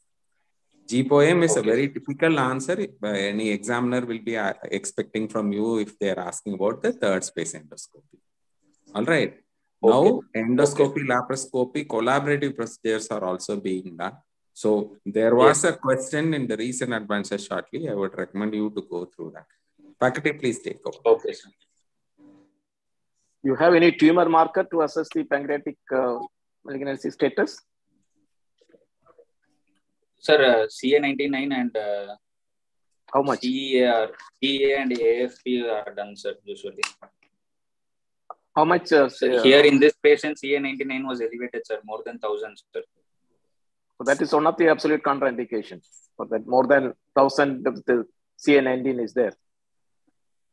Yes, sir. You know what? Dr. Jailal was asking about the pain in the. Okay, Dr. Jailal was asking about the pain in the pancreatic one, na? So when if there is a retroperitoneal pain in a patient suspected of the carcinoma of the pancreas, this is an inoperable tumor. Yes. Locally advanced tumor. Yes. Yeah. So this is inoperable. So that was one of the signs or symptoms over there that if the patient has got the retroperitoneal pain, which is on the back pain is there. So that was a sign of inoperability for a carcinoma of pancreas. Yes. Yes, sir. So in case if you are going for a radical operation, how will you proceed? You have done a diagnostic laparoscopy. Okay, you have done a diagnostic laparoscopy. Now you are planned that you are going for the operation now. So what incision you are going to make? Sir, I'll do a midline laparotomy, sir. So that is one. Any other? Or a rooftop incision, sir. Okay, rooftop incision, good. Right. Then what you will do once you enter in the abdominal cavity, what you will do? First, I will do an exploration, sir. Yes. So you explore, there is no liver mets, there is no ascites, there is no peritoneal metastasis. Then what you will do? So first I will explore the region for superior mesenteric artery involvement, sir. So how will you explore that region? What you are going to do? I'll do a cattle brush and coccus maneuver, sir. Good. And I'll look for the superior mesenteric artery involvement. So how far you are going to mobilize if you are doing a cocalization there? How far you are going to mobilize? Till the left side of the aorta, sir. Left renal vein. No? Left renal. Mobilize up to the left renal vein. Left renal. Yes, sir. Then what you will do?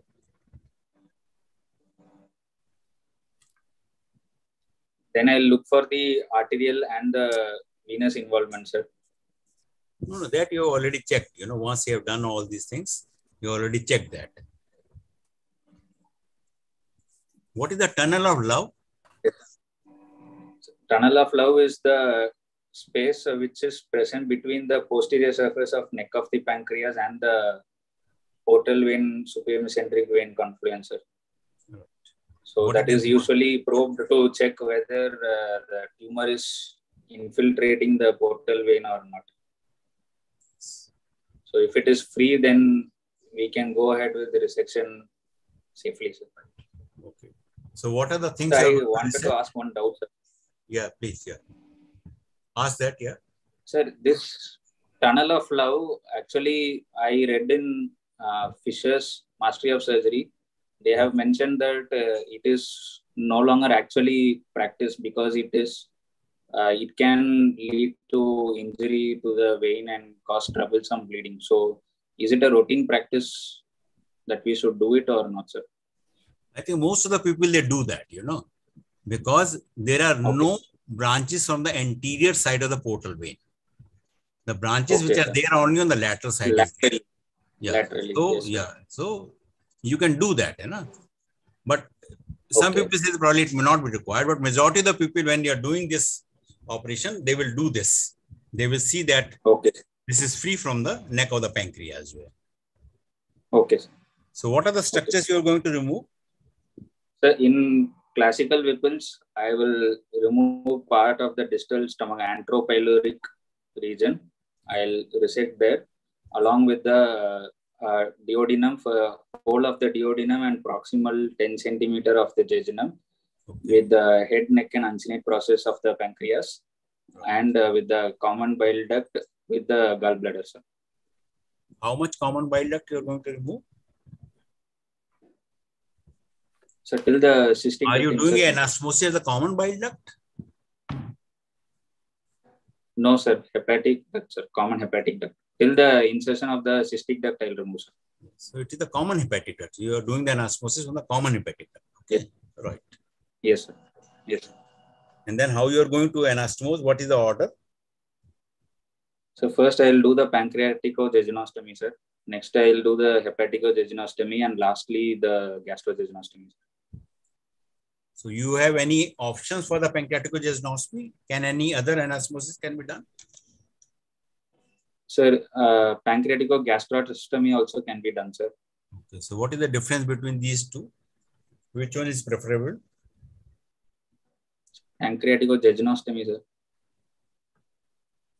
Which one is? But in some cases, yes, where the anastomosis, in case of a soft pancreas or bulky pancreas, sometimes pancreatico-gastrostomy is preferred. Right. What is the advantage of doing a pancreatico-gastrostomy over the pancreatico-jejunostomy?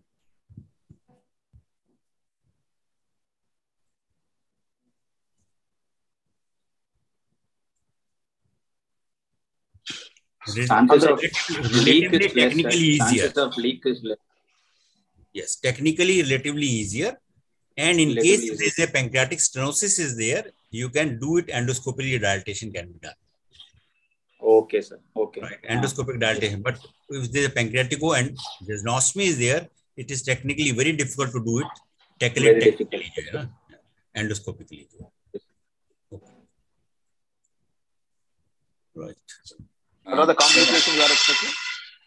I'm sorry, sir. I think Dr. Neha is back. Maybe if we can wind up this discussion, I think she can be allotted for some time to complete her presentation, sir. Sure. Sure, sure.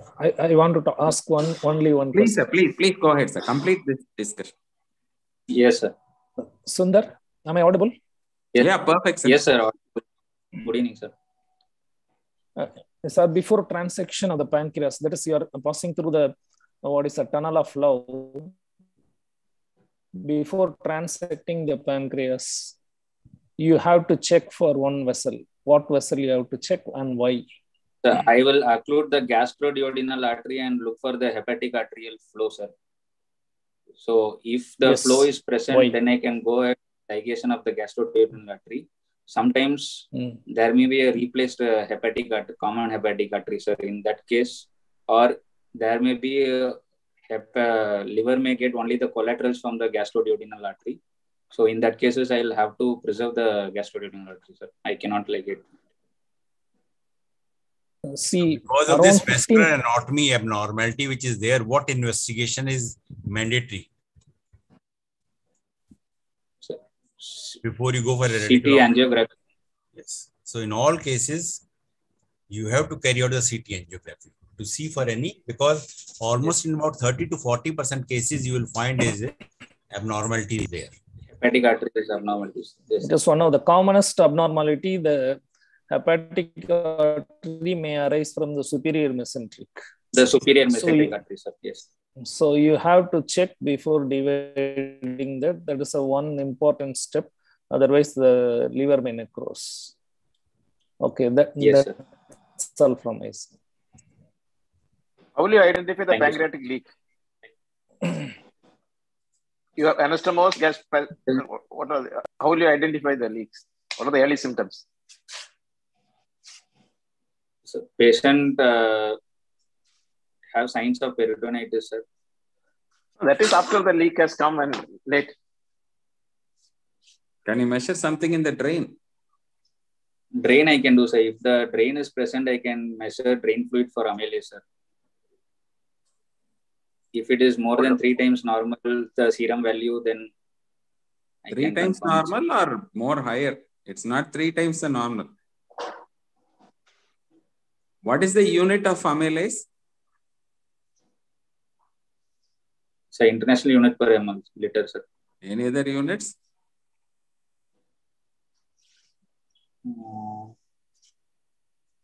Read up. If you tell international units, it's accepted. The previous generation of seniors may look out for one more answer also.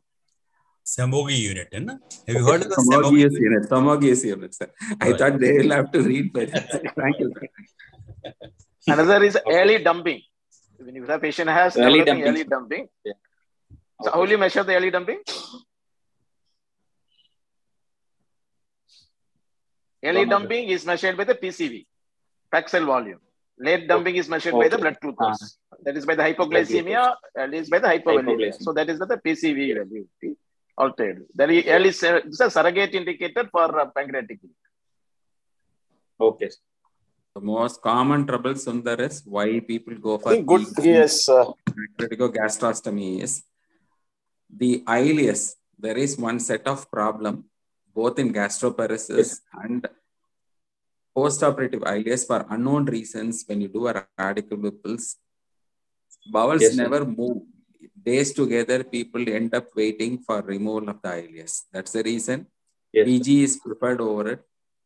Because if you are going to do a pancreaticojejunostomy, you do a jejunal transection. There are still people who believe the continuity of the bowel should be preserved as much as possible for avoiding into an ileus. Because ileus is a very disturbing complication.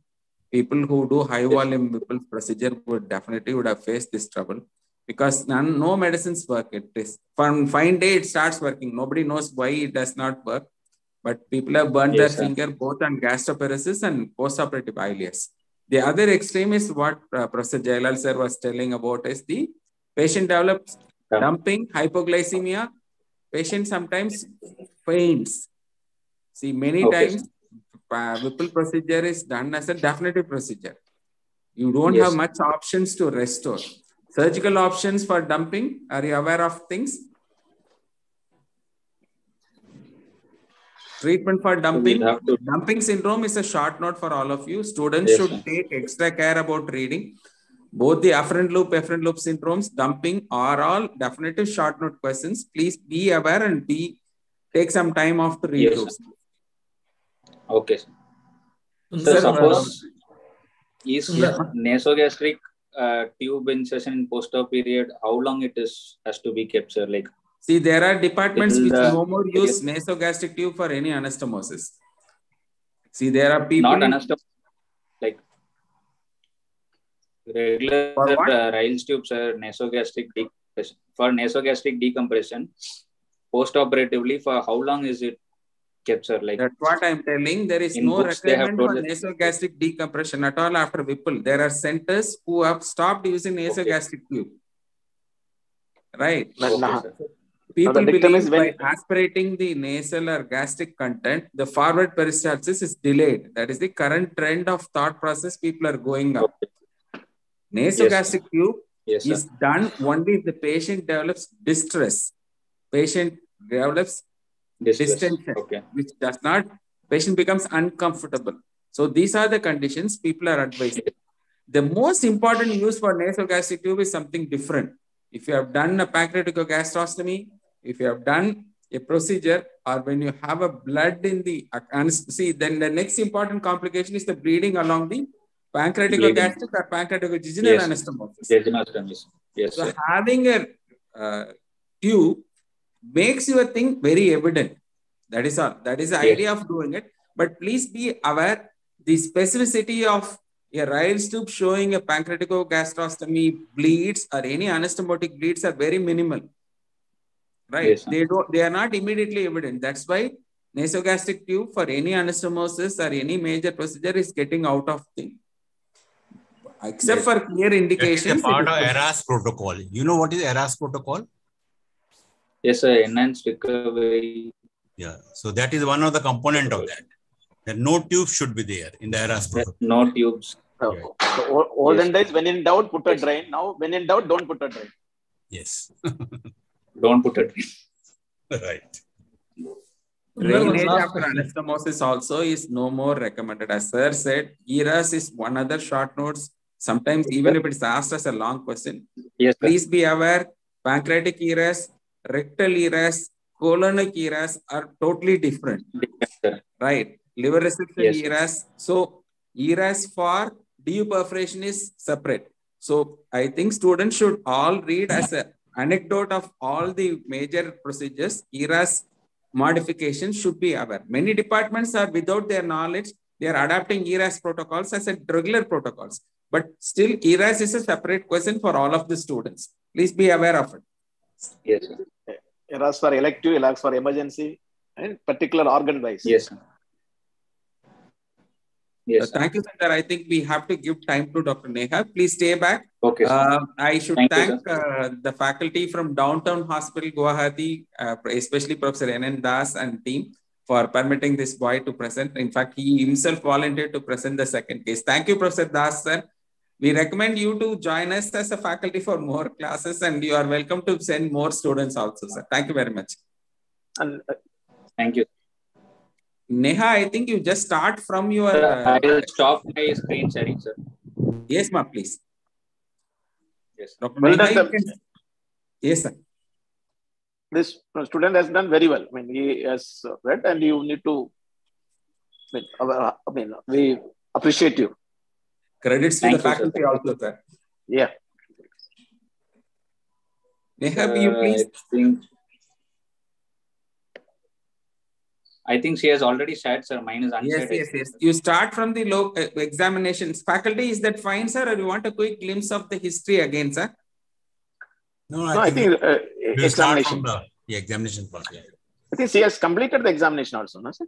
Yeah, almost she has completed the examination. So where do you want to take back the diagnosis? From the diagnosis, yeah. Okay, go to the diagnosis slide, Dr. Neha. Yes, yeah. Okay. She has mammogram PET pictures also, sir. Maybe we can concentrate on that side also. Please carry on, Dr. Neha. Yes, sir. Sir, let me tell you the summary of the clinical examination. No, I don't think, you have completed. Come to the diagnosis slide and take it further. Sir, my diagnosis is carcinoma right breast, clinically T3 and 1M0 with stage 3A. How do you assure it is carcinoma? Why not it is sarcoma?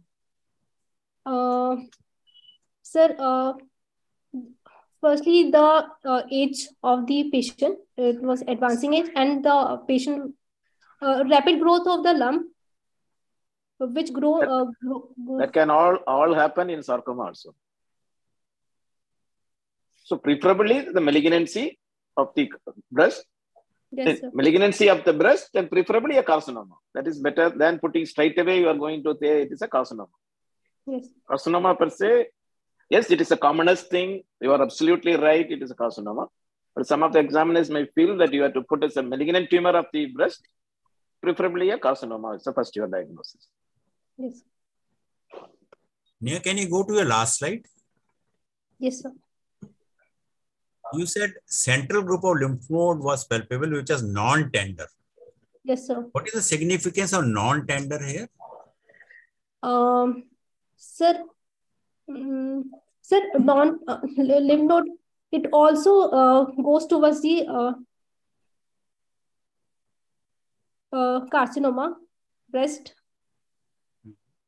which might have metastasized to the axillary lymph node. What is that non-tenderness? What do you understand? You have to answer that. I was saying it is not an inflamed lymphadenitis. Yes, there is not any acute inflammation. Okay. Okay, go to your diagnosis. Yeah, go to your diagnosis. YT3, YN1, YM0. Sir, size of the lump is more than 5 centimeter. Yes. That's why it's T3.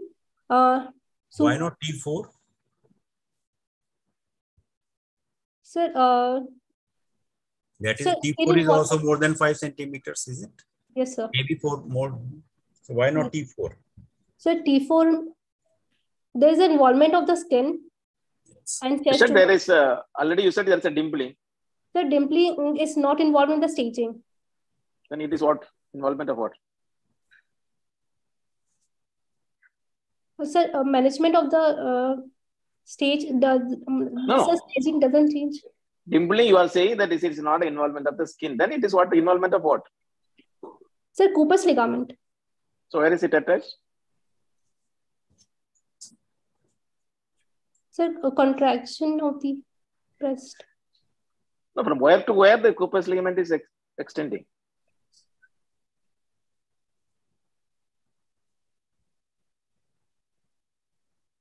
No. So that you said there is no pudgy orange, no? Yes, sir. So no is it a skin involvement? No, sir. Skin involvement was not there. No. Is a pudgy orange is a skin involvement? Or? Yes, sir. Pudgy orange is the skin involvement. There is an involvement of the subdermal lymphatics. Okay, it is only subdermal lymphatics. So, sir, infiltration. Cooper's ligament is also subdermal. So, Neha, tell what are the 3 components of the T4B? There are only 3 components. Yes, sir. What are those? To say it is T4B. Sir, T4B.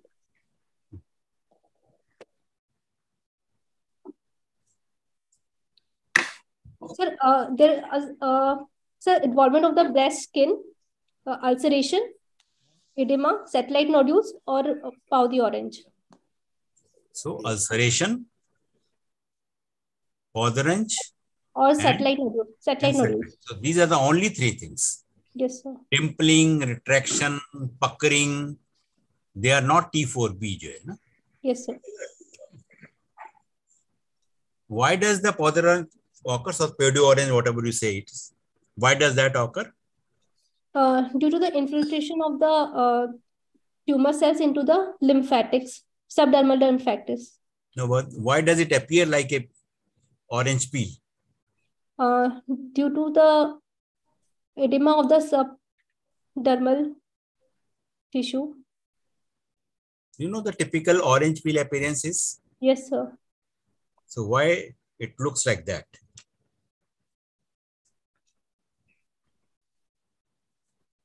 So what are those dimplings which are there? Sir, hair follicles. Hair follicles, yeah. So those are the fixed points. Yes, and the edema is there. Yes, and that is why you get the appearance of the orange peel appearance which is there. Yes, sir. Okay, if I remember, I was asking you that you said that your tumor is not fixed to the pectoral fascia and the pectoral muscle, isn't it? Yes, sir. I was asking you that how do you differentiate whether it is fixed to the pectoral fascia or pectoral muscle?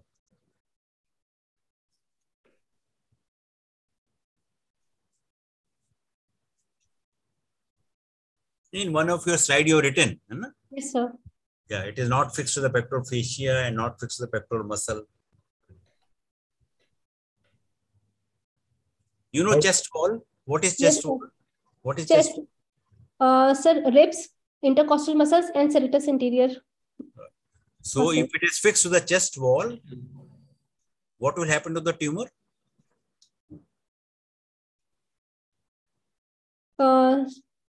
Sir, it won't. We will unable to move the tumor. It was non-mobile. It will be not mobile. Non-mobile. Except it can be mobile in which area? Where still it is the chest wall involvement. Is the serratus anterior, right? Yes, sir. Okay, so if the tumor is situated over the spatially toward the lower lateral quadrant, then in that case it may be mobile, but still it is fixed to the chest wall. Yes, sir. And how do you say to the pectoral muscle? What you do for the pectoral muscle to know whether it is fixed or not? We'll ask the patient to taut his muscles by keeping her hands over the sides. Yes. And if it is fixed to the chest wall, then it not chest wall, pectoral muscle. Pectoral muscle. The lump will get more prominent. No. Don't see for the prominence there. Directly you want to taut the muscle? No. Okay, first you have to check the mobility of the lump in both the directions. Okay. Yes, sir. Both directions you have to check the mobility of the lump in the direction of the muscle and right angle to the direction of the muscle. And then you make the muscle taut. That again you do the mobility. You do not see whether it is becoming more prominent or not. You see for that. If it is fixed, the pectoral muscle is there, it won't be mobile in any direction. In the direction of the muscle as well as in the direction right angle to that.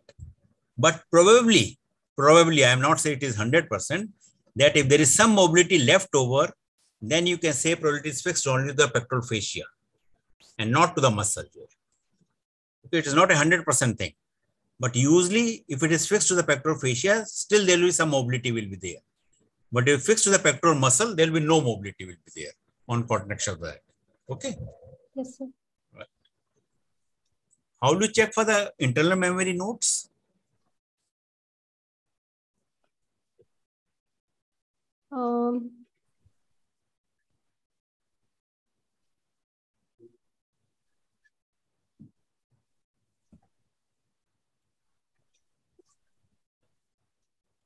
The one we have discussed, fullness something? Yes, sir. Over the sternum. Yes. Lateral to the sternal border. Yes. So fullness in that area, fullness in the intercostal spaces, and any other thing which you can do? Sir, parasternal dullness. Okay, you can percuss in that area, and if there is a dullness in the parasternal area is there, it may be suggested that there is a internal memory change is involved. Yes, sir. What are the things you are going to look into the abdomen of a patient of a suspected cancer breast? Sir, we'll look for the hepatomegaly. Yes. Any shifting dullness or any fluid in the abdomen? Yes. Okay. Splenomegaly. Splenomegaly, doubtful. Okay. Anything else in the abdominal examination?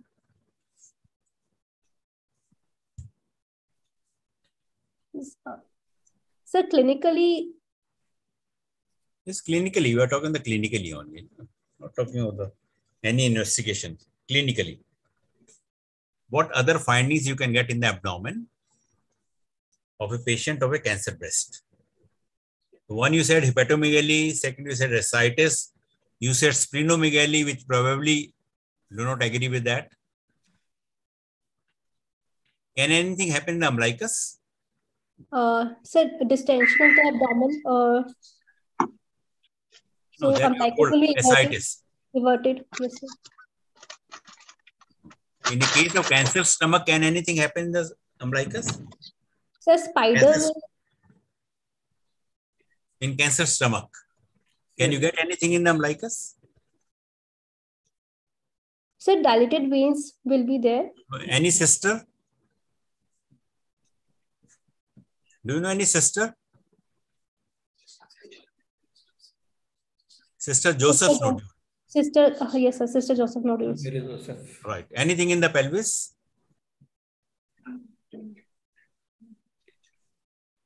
Sir, Krukenberg tumor. Yes. Krukenberg. So, who are the ladies who can have the Krukenberg tumor? Sir, when the tumor cell metastasized to the ovary, stomach cancer. So, your lady is a 62 years female, is it? Yes, sir. What is the age of your patient? 62 years. 62 years old female.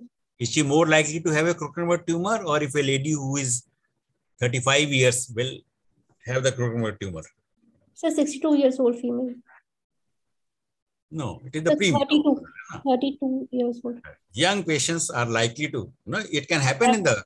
Okay, it can happen in the older also, but usually it is in the younger one. Yes, sir. Anything else which can happen in the pelvis, which you can get? Sir, in the pelvis as a part of abdominal examination. Sir, in pelvis plumber shelf nodules. Yes, you can get the blood. So these are the 5 things which you can see in a patient with a cancer breast: hepatomegaly, ascites, Joseph nodule, Krukenberg tumor, and the Blomer shelf. Yes, sir. What can you get in the chest examination in a patient with cancer breast? Sir, cannonball secondaries. Cannonball you cannot examine it. Can you examine the cannonballs? No, sir. Examination, I'm asking. Examination. Yeah.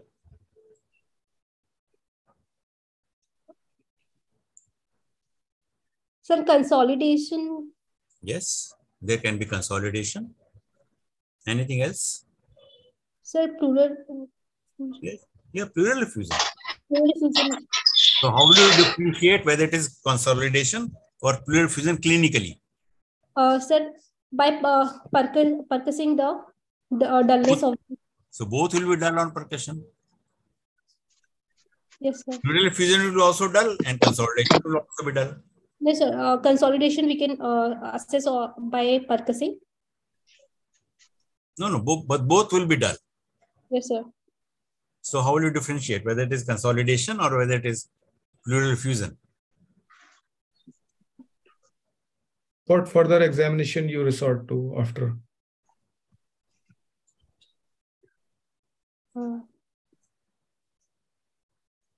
You will do the vocal fragmentus or vocal resonance. Okay, so vocal fragmentus and resonance will be increased in case of the consolidation, while it will decrease in the case of the pleural effusion. Right? Yes, sir. Now, if there is a brain metastasis is there, what can you get? Sir, vomiting. Yes. Headache. Yes. What examination you will do? Examination. Yes. The patient has got a headache and the vomiting is there. Yes, sir. What examination you will do to know whether the patient has got a brain metastasis or not?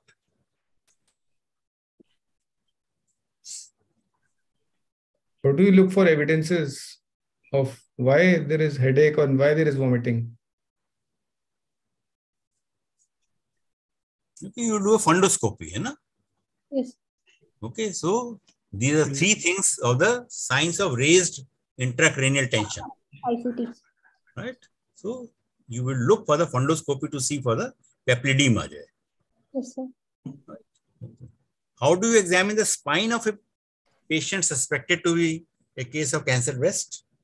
If you are suspecting there is a bone metastasis is there, how will you examine? Sir, Metastasis in the spine, yeah. Yes, sir. So tenderness, will look for the tenderness in the spine. Where? In the lumbar vertebra. Yes, in the lumbar vertebra where?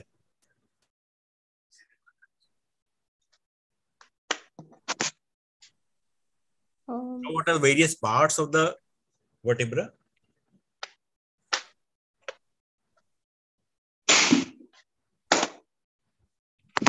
The most prominent part is, which is the most prominent part of the vertebra on the posterior side?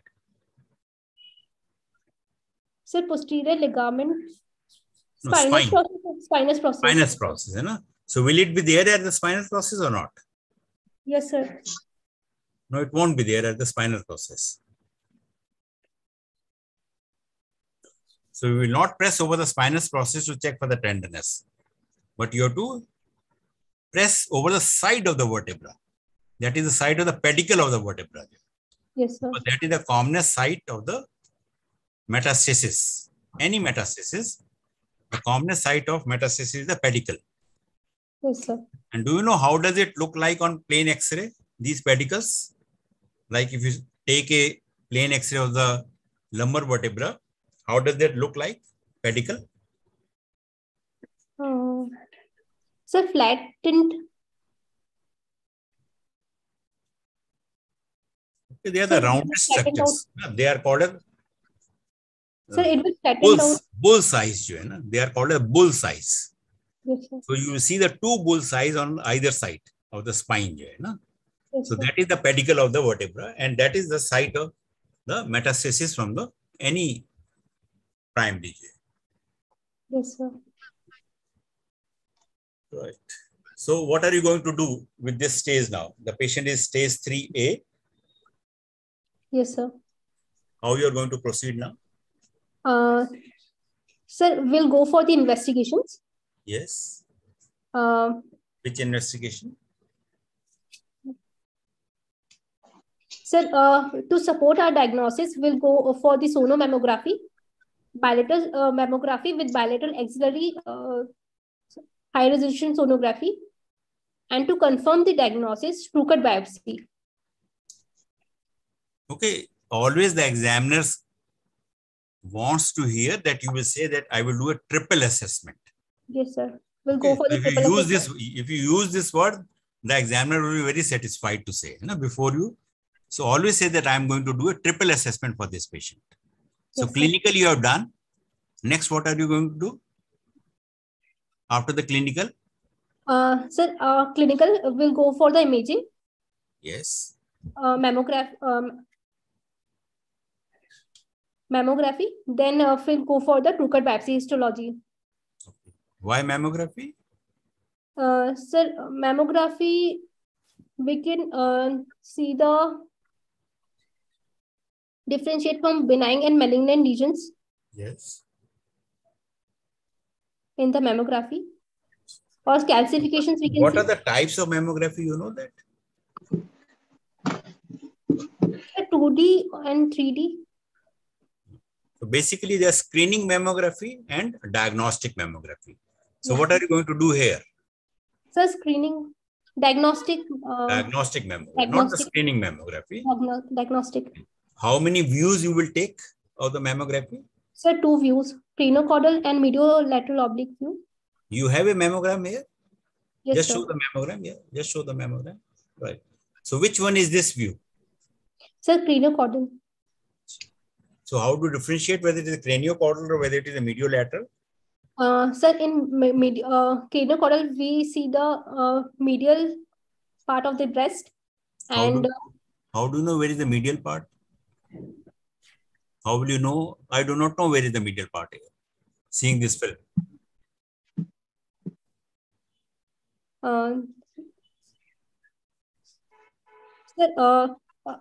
Sir, in mediolateral oblique view, we see the axilla and axillary scale of spans, and most of the breast tissue can be seen on the mediolateral. What is the most important structure to say that this is a mediolateral view and this is a craniocaudal view? Axilla. In the axilla, what you will see something there. Very important thing. Scale and by that,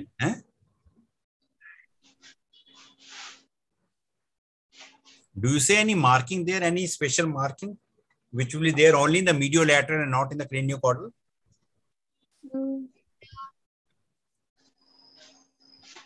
You have that other view also?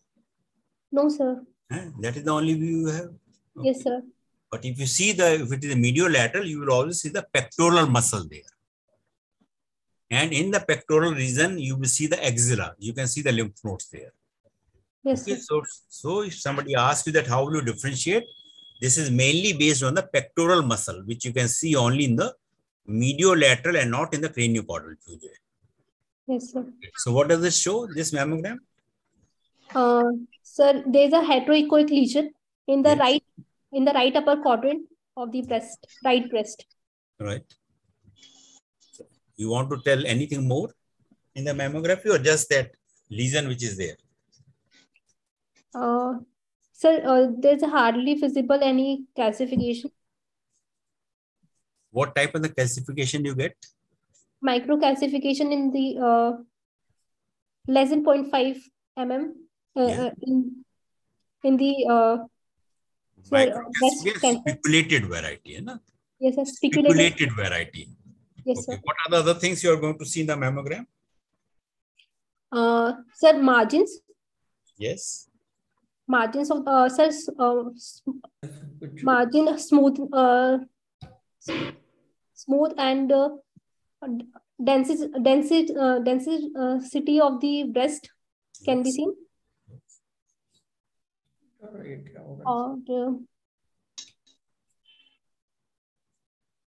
Sir, hallowness we can see. Sir, in malignant cases we can see the wide halo, and in the benign we can see the thin halo. Or homogeneity is seen in the benign mammogram, and malignant there is a heterogeneity of the breast. Can mammography help you in deciding about that this type of treatment cannot be given to this patient? Can it decide the treatment of the patient? Sir, it is for the diagnosis.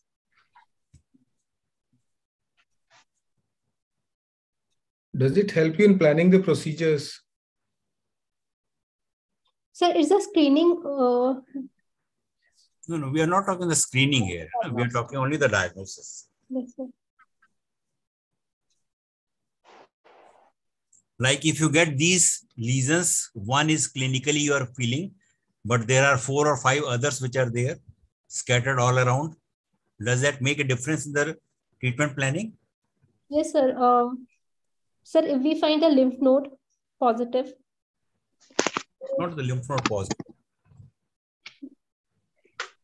What are the main surgical treatments of the cancer breast? Main.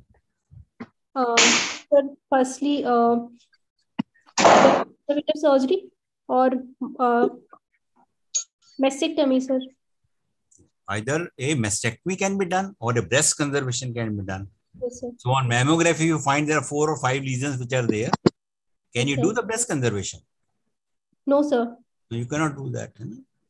So it also tells you the mammography, that is why it is very important that it is a unifocal lesion or it's a multifocal lesion.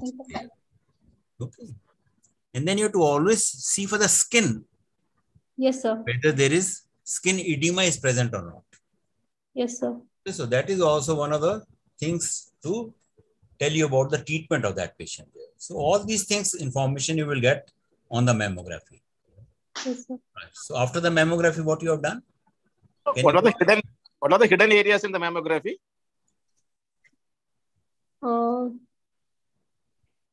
Sir,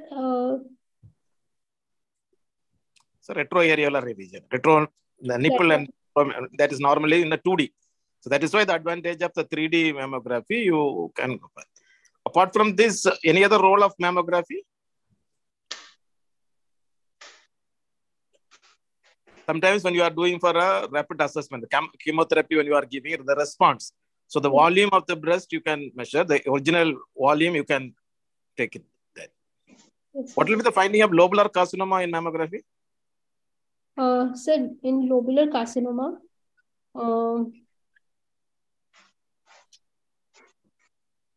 sir, there will be microcalcifications, heterogeneity of the breast. That is a normal, in ductal. What is microcalcification? Sir, microcalcification is the small, less than 0.5 mm calcified lesions can be seen. What classification is this?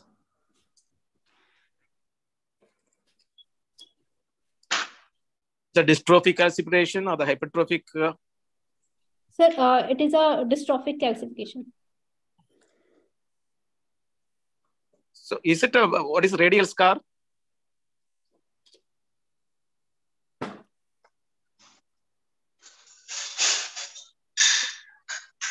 Radial scar. Sir, sorry. So that is also a mammography finding you are going to see. Okay. Go ahead, ma'am. Go ahead, sir. Yes. Sir, Kanna sir, please, sir. Yeah. So what next you have done after the mammography? Sir, we'll go for true cut biopsy. Okay. So you have done the true cut biopsy and the biopsy report is? Sir, in this patient, we advise the patient for the true cut biopsy, but the patient didn't give the consent for it. So we went for the FNSC. So what do you expect on the true cut biopsy? What report will come? Yes, sir. In true cut biopsy, lymphovascular channels we can assess. No. What will be the first thing pathologist will tell? On a true cut biopsy, what will be the first thing the pathologist is going to tell you? Why have you done it? What is the nature of lesion? Atypical cells, malignant cells, highly malignant cells will get on the true cut biopsy. Yeah, the first thing he will tell you whether it is a ductal carcinoma or a lobular carcinoma. Yes, the pathologist will also tell you whether it is an invasive carcinoma or whether it is a non-invasive carcinoma. Yes, the third thing they're going to tell that what is the grade of this tumor. So there are three most important things the pathologist is going to tell. And then he will tell you about the lymphovascular invasion, whether it is present or not. And then you have to do certain markers also. Which markers you are going to do? Sir, ERPR and HER2/neu. Any other marker which is done now routinely? Ki-67, sir. Yes, Ki-67. So these are the four markers which are done as a routine now. Yes. You know what is mamma print? Sir, it is also a marker. It is also a marker. That is not a marker. It is a combination of the markers. There are different types of mamma prints are there, which may give, one may give about 30 markers, another may give about 60 markers. Okay, so it's a combination of the various markers which are there, which can decide about the prognosis of the patient. Yes, sir. Okay, right. So after you have done, it has given that this is a patient with an invasive ductal carcinoma and grade is grade 2. Yes, sir. What next you are going to do? ERPR positive, HER negative. Yes, Ki-67 is less than 10%. Sir, we will offer the patient for the breast conservative surgery. No. Still you are not finished. No? Have you finished that at the level of the true cut biopsy? The workup of a patient with a cancer breast. Sir, by the true cut biopsy, we will able to know the. No, that we have known that it's a patient with a carcinoma. What next? In all cancers, that is the second stage which comes. So you have made a diagnosis now. Workup, metastatic workup. Yes. Metastatic workup, bone scan will go for the and then CCT thorax, abdomen with pelvis. So do you do the bone scan in all cases? No, sir. Breast cancer? No, sir. Which breast cancer you will do the bone scan?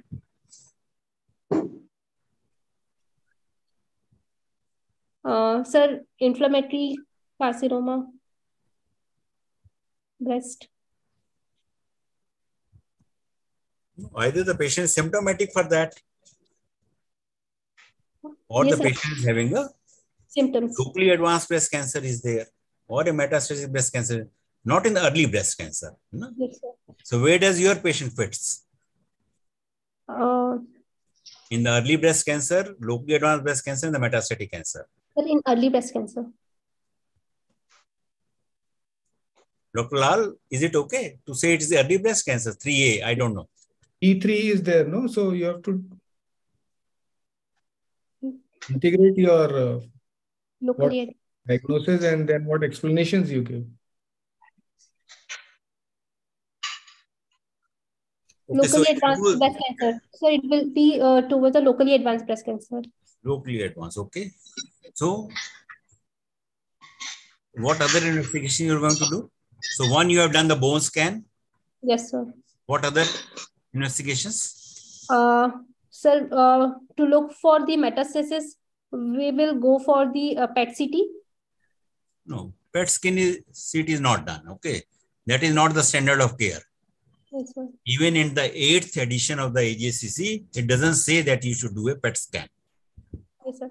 Okay, so that should not be done here, no? So you can do X-ray of the chest. Yes, you sir. can do the ultrasound of the abdomen. You can do the CT of the abdomen. You can do the CT of the chest. You can do the liver function test. Yes, sir. What we did, you can just share what you did during this case. Sir, we went for the bone scan and bone scan के पहले chest X-ray हुआ था, sonography हुआ है क्या, वो सब किया है तो बताना यार. Yes, sir. We went for the chest X-ray. It was doesn't seems any metastasis in the chest X-ray. There were no signs of metastasis in the chest X-ray. We does the USG abdomen. It was also comes out to be normal. And we did the LFP and ALP. What is the significance of the ALP? Sir, ALP is sir, in bone metastasis, ALP is raised. Oh. Sir, liver and bone, both of them. Sir, Which, in your connection is not good here. ALP is present in increase in bone metastasis and liver metastasis in both the cases. It is in both cases. Yes, so sir. biochemically, how can you say it is because of liver metastasis or because of Sir, bone metastasis? Sir, in bone metastasis, ALP will be heat labile, and in liver metastasis, ALP will be heat stable. Okay. Anything else which you can do in the biochemical examination to say it is a bony metastasis or it is a liver metastasis? You do the serum calcium. Serum calcium. Okay. So if that is raised, it is likely to be a bone metastasis. Yes, okay. sir. Right. So you have done that. Now, what are the next set of investigations you are going to do after you have done these investigations? You have to do now the basic investigations for planning of the treatment of the patient. Yes, so in sir. any malignancy which is there, these are 3 sets of investigations. First is to make a diagnosis. Second is the metastatic workup. And third is investigations for the treatment of the patient. Yes, okay, sir. whatever you decide, whether it is a surgery or the chemotherapy or whatever you do. So those are third set of investigations. So you have done that, everything is okay. What is your planning now? What is your plan of treatment for this patient? Sir, will offer the patient neoadjuvant chemotherapy. Okay. For making the lump size amenable for the breast conservative surgery. But your lump is only 1.7 centimeters, isn't it? And if you look at the tumor to the breast ratio, I think it is quite adequate. Yes, sir.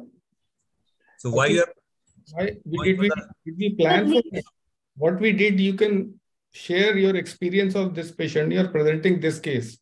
Yes, so sir. first, don't give a general discussion. Otherwise, the discussion will deviate. Yes, so sir. what was applicable for this patient? First, you share that and then maybe lateral discussions. Yes, sir. So we went for the breast conservative surgery. We did lumpectomy with axillary fluid clearance. So what is lumpectomy in a case of a breast conservation? What do you understand by that? The lump is excised with 1 mm of margin. 1 mm? Yes, sir. You know, understand what is 1 mm? Yes, sir. 1 mm or 1 centimeter? Sir, 1 centimeter. Why you get a blackout? Just relax and tell what you have done. Okay, 1 centimeter. 1 centimeter margin. Are you going to excise the skin also or not? Yes, sir. We'll excise that. You will not excise the skin if you are doing the breast conservation.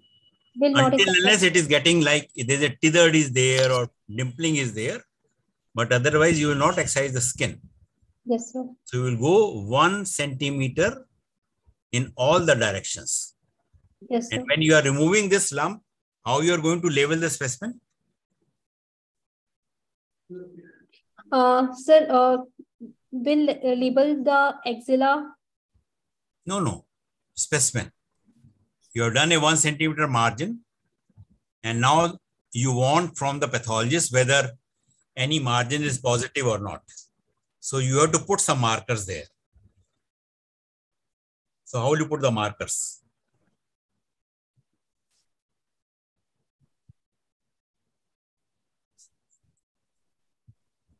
Do you use any thread? It's where you recollect the operative experience. I think you assisted this case. Yes, sir.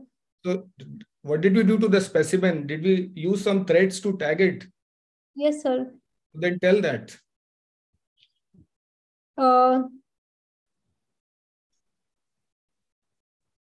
Sir, medial border and lateral border.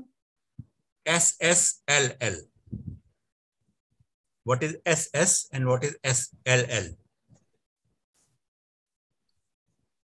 SS is short superior. Short superior. And LL is long lateral. Yes, sir. Okay. Yes, so sir. if you keep these two margins, you will know that this is the superior margin and the inferior margin and the medial and the lateral margin. But still you will not know the anterior and posterior margin. So what you will do for that?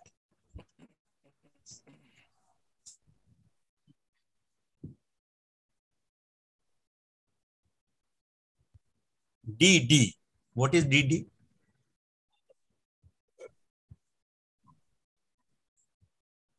Double on depth.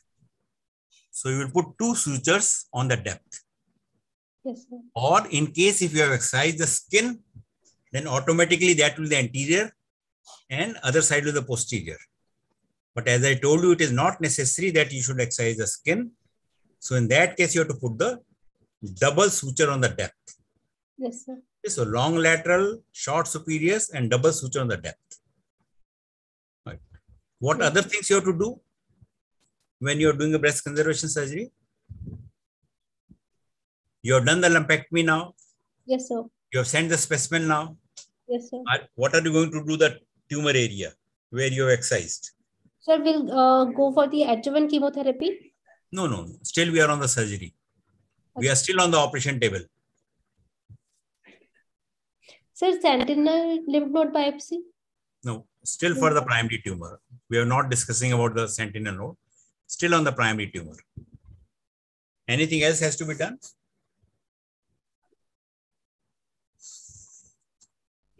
Mark. Any markers there? Sir, you will put the clips there because all patients of breast conservation surgery is mandatory to receive the radiotherapy. Yes, sir. Okay, so for giving the radiotherapy, boost has to be given to that area, and that is where you have to always put the markers there. And yes. Second thing which you can do is the oncoplasty. You know what is oncoplasty? Sir, flap. To raise a flap over the... You know, the purpose of the breast conservation is that the breast should look symmetrical. Yes, sir. A good cosmesis. So yes, if you have removed a centimeter like a big tumor which is there, then there is a big gap will be there. Yes, sir. So some type of the oncoplasty has to be done in that area. Yes, sir. So these are the other things which you have to done for the primary tumor. Yes. And then you have to always address the axilla. Yes, sir. And these patients, they will require some type of the sentinel node. Rather than going directly for the axillary clearance, you have to go for the sentinel node in these patients. But in your patient, already the lymph nodes are there, isn't it? Yes, sir. Lymph node was started. Yes. So in those cases, probably in this patient, you can go ahead with the axillary clearance. The same incision, or you use a separate incision? With the same incision, sir. Right. You are saying a breast conservation, and you are not going to excise the skin. Yes, sir. So it is preferably go by a separate incision tool then. Yes, sir. Will you use a drain? Yes, sir. We'll use a drain.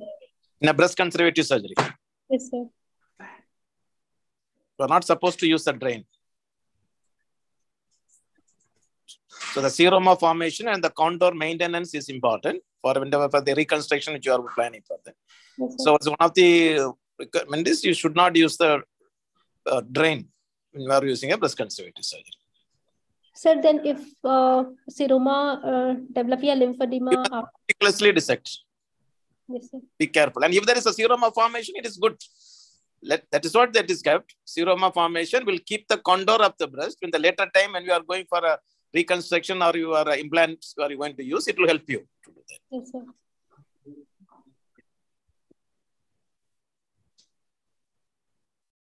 Yeah, Dr. Karnagar, you wanted to ask something? No, sir. Okay. So you have done this. What is the next step? Sir, we'll go for the radiotherapy. Yes. Whole breast radiotherapy. So are you, what is the difference between the radiotherapy when you are doing a mastectomy and a breast conservation surgery? Basic difference, basic difference between when you are doing a modified radical mastectomy. The radiation dose will be lesser in breast conservative surgery as compared to the modified radical mastectomy. So there is not much change in the dose, total dose which is there. It is that in the case of modified radical mastectomy, you are not going to give the radiation to the axilla. Yes, sir. But if it is there in the case of breast conservation, then you have to always give the patient, apart from the breast, you have to give the radiation to the axilla and to the supraclavicular nodes, and even to the internal memory chain is just to be given. Yes, sir. So you have done the radiotherapy now, then what next you will do? Are you going to give the patient adjuvant treatment? Yes, sir. We'll go for the chemotherapy. So will you give the chemotherapy first or the radiotherapy first? Sir, both are done simultaneously. Sir, you start with the chemotherapy. Yes, sir. You start with the chemotherapy, later on you can give the patient the radiotherapy there. And after they are finished, then what you are going to do? Sir, there's a site. Sir, we'll give a patient endocrine therapy. It is according to the receptor status. Yes. If ERPR positive, HER2 negative, then accordingly we can give the endocrine therapy to the patient to reduce the estrogen hyperestrogenic state in the patient. How long you are going to give it? How long you are going to give it? Sir, it should be given for a lifetime. No, it's not the lifetime. You can initially start with the 5 years, but yes, now sir, it is said that you can go up to 10 years now. There, no? Yes, sir. I think somebody asked about the internal memory chain. It is always not necessary that internal memory chain has to be irradiated in not all cases. Okay. Yes, sir. Why not a modified radical mastectomy in this patient? Sir, patient is sir, it is always better to go for the breast conservative surgery if it is patient fits into this criteria, because we can preserve the functions of the female. It is always better to preserve it. Yes. Okay. Yeah, you can. But that is also a choice. It's a 62 years female patient is there. So that is also a choice. Okay, you can avoid the side effects of the radiotherapy which is there. Yes, sir. If you do the mastectomy. But I do not say that it cannot be done. It can be done. Both are okay. BCS as well as the MRM, both are okay. Yes, sir. So whenever you are doing the MRM, what are the nerves which you will encounter in the axilla? Yes, sir. Sir, thoracodorsal nerve. Yes. And sir, intercostal brachial nerve. Yes. Long thoracic nerve. Yes. Thoracodorsal nerve. You are told already. Lateral pectoral nerve. Any other nerve? Medial pectoral nerve, lateral pectoral nerve, thoracodorsal. Yes, these are the four nerves. 4 or sometimes 5. Sometimes you see only one pectoral nerve. Other pectoral nerve is usually not seen because that is deeply situated. Yes, sir. Right. So which one you can sacrifice, which you should not sacrifice? Thoracodorsal nerve should not be sacrificed. Mm-hmm.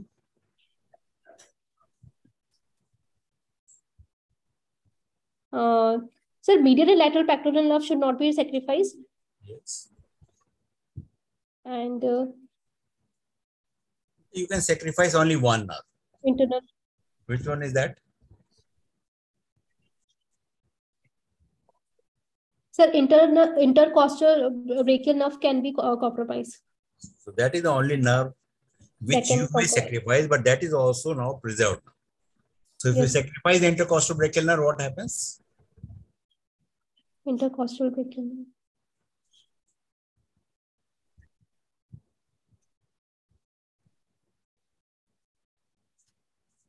Sir, it will be the intercostobrachial, name suggests that. Yeah. Brachial means the hypostasia of the lateral part. Not the lateral part, but the medial part of the breast. Upper arm. Medial part of the upper arm, there may be anesthesia, the paresthesia may be there in that area. Yes. Okay. Any other examiner wants to, or we can close here? Sir, I think Kailash sir, would you like to give your final comments, sir?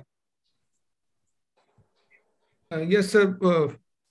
Usually the patients in our region, they come at a late stage, but she relatively came timely, I think, and we could conserve the breast, and we have a 1 year, 3 months follow-up. This lady is doing well, and she has gone 8 cycles of chemotherapy. Yesterday follow-up when she came in the OPD. So it's 1 year, 3 months follow-up, and she's doing well.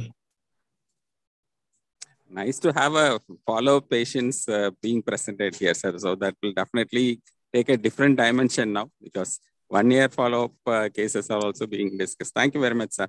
Thank you. Thank you, sir. Thank you, sir. Neha, do you have any questions or any doubts to be clarified?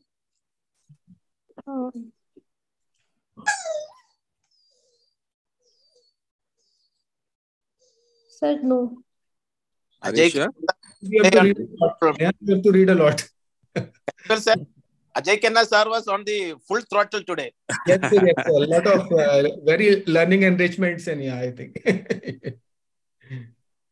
Actually, it was very good flow. I'm reminded of my mentors. Sir, I want to ask one thing, sir. Yes. Yes, ma'am. Sir, when I'm presenting obstructive jaundice case, in examination, is it mandatory? Should I mention about signs of liver cell failure, whether it is present or not? 100%. 100%. You say there is no signs of liver failure. Let the examiner take a call on whether they should ask for more questions or not. Because evidence of hepatocellular dysfunction has to be mentioned. And you have to be very specific. Hepatocellular dysfunction is different from hepatocellular failure. The signs of hepatocellular dysfunction is different, and signs of hepatocellular failure is different. That you should mention. Definitely, you have to mention that in the, whenever you are thinking there is a lesion, you are talking is something related to the liver. Okay, sir. Thank you, sir. But do not tell the individual signs, okay? If you just say that there is there are no signs of liver failure, the examiner is going to ask you about that. So you have the opportunity to get all those questions. Gain marks. Right. Yes, sir. But then be prepared with the sequence of answering format, because dysfunction question as well as failure question, either you go from head to foot or go from mild, moderate, severe, some format has to be there. Because if you are going to scramble there and you fumble there, see, this is a long case presentation. How well you take up to the diagnosis and management makes your success of coming out of the exam with good colors. But if you are stuck with hepatocellular dysfunction question, then there are the areas where the examiner will never pardon you if you are not sound in that.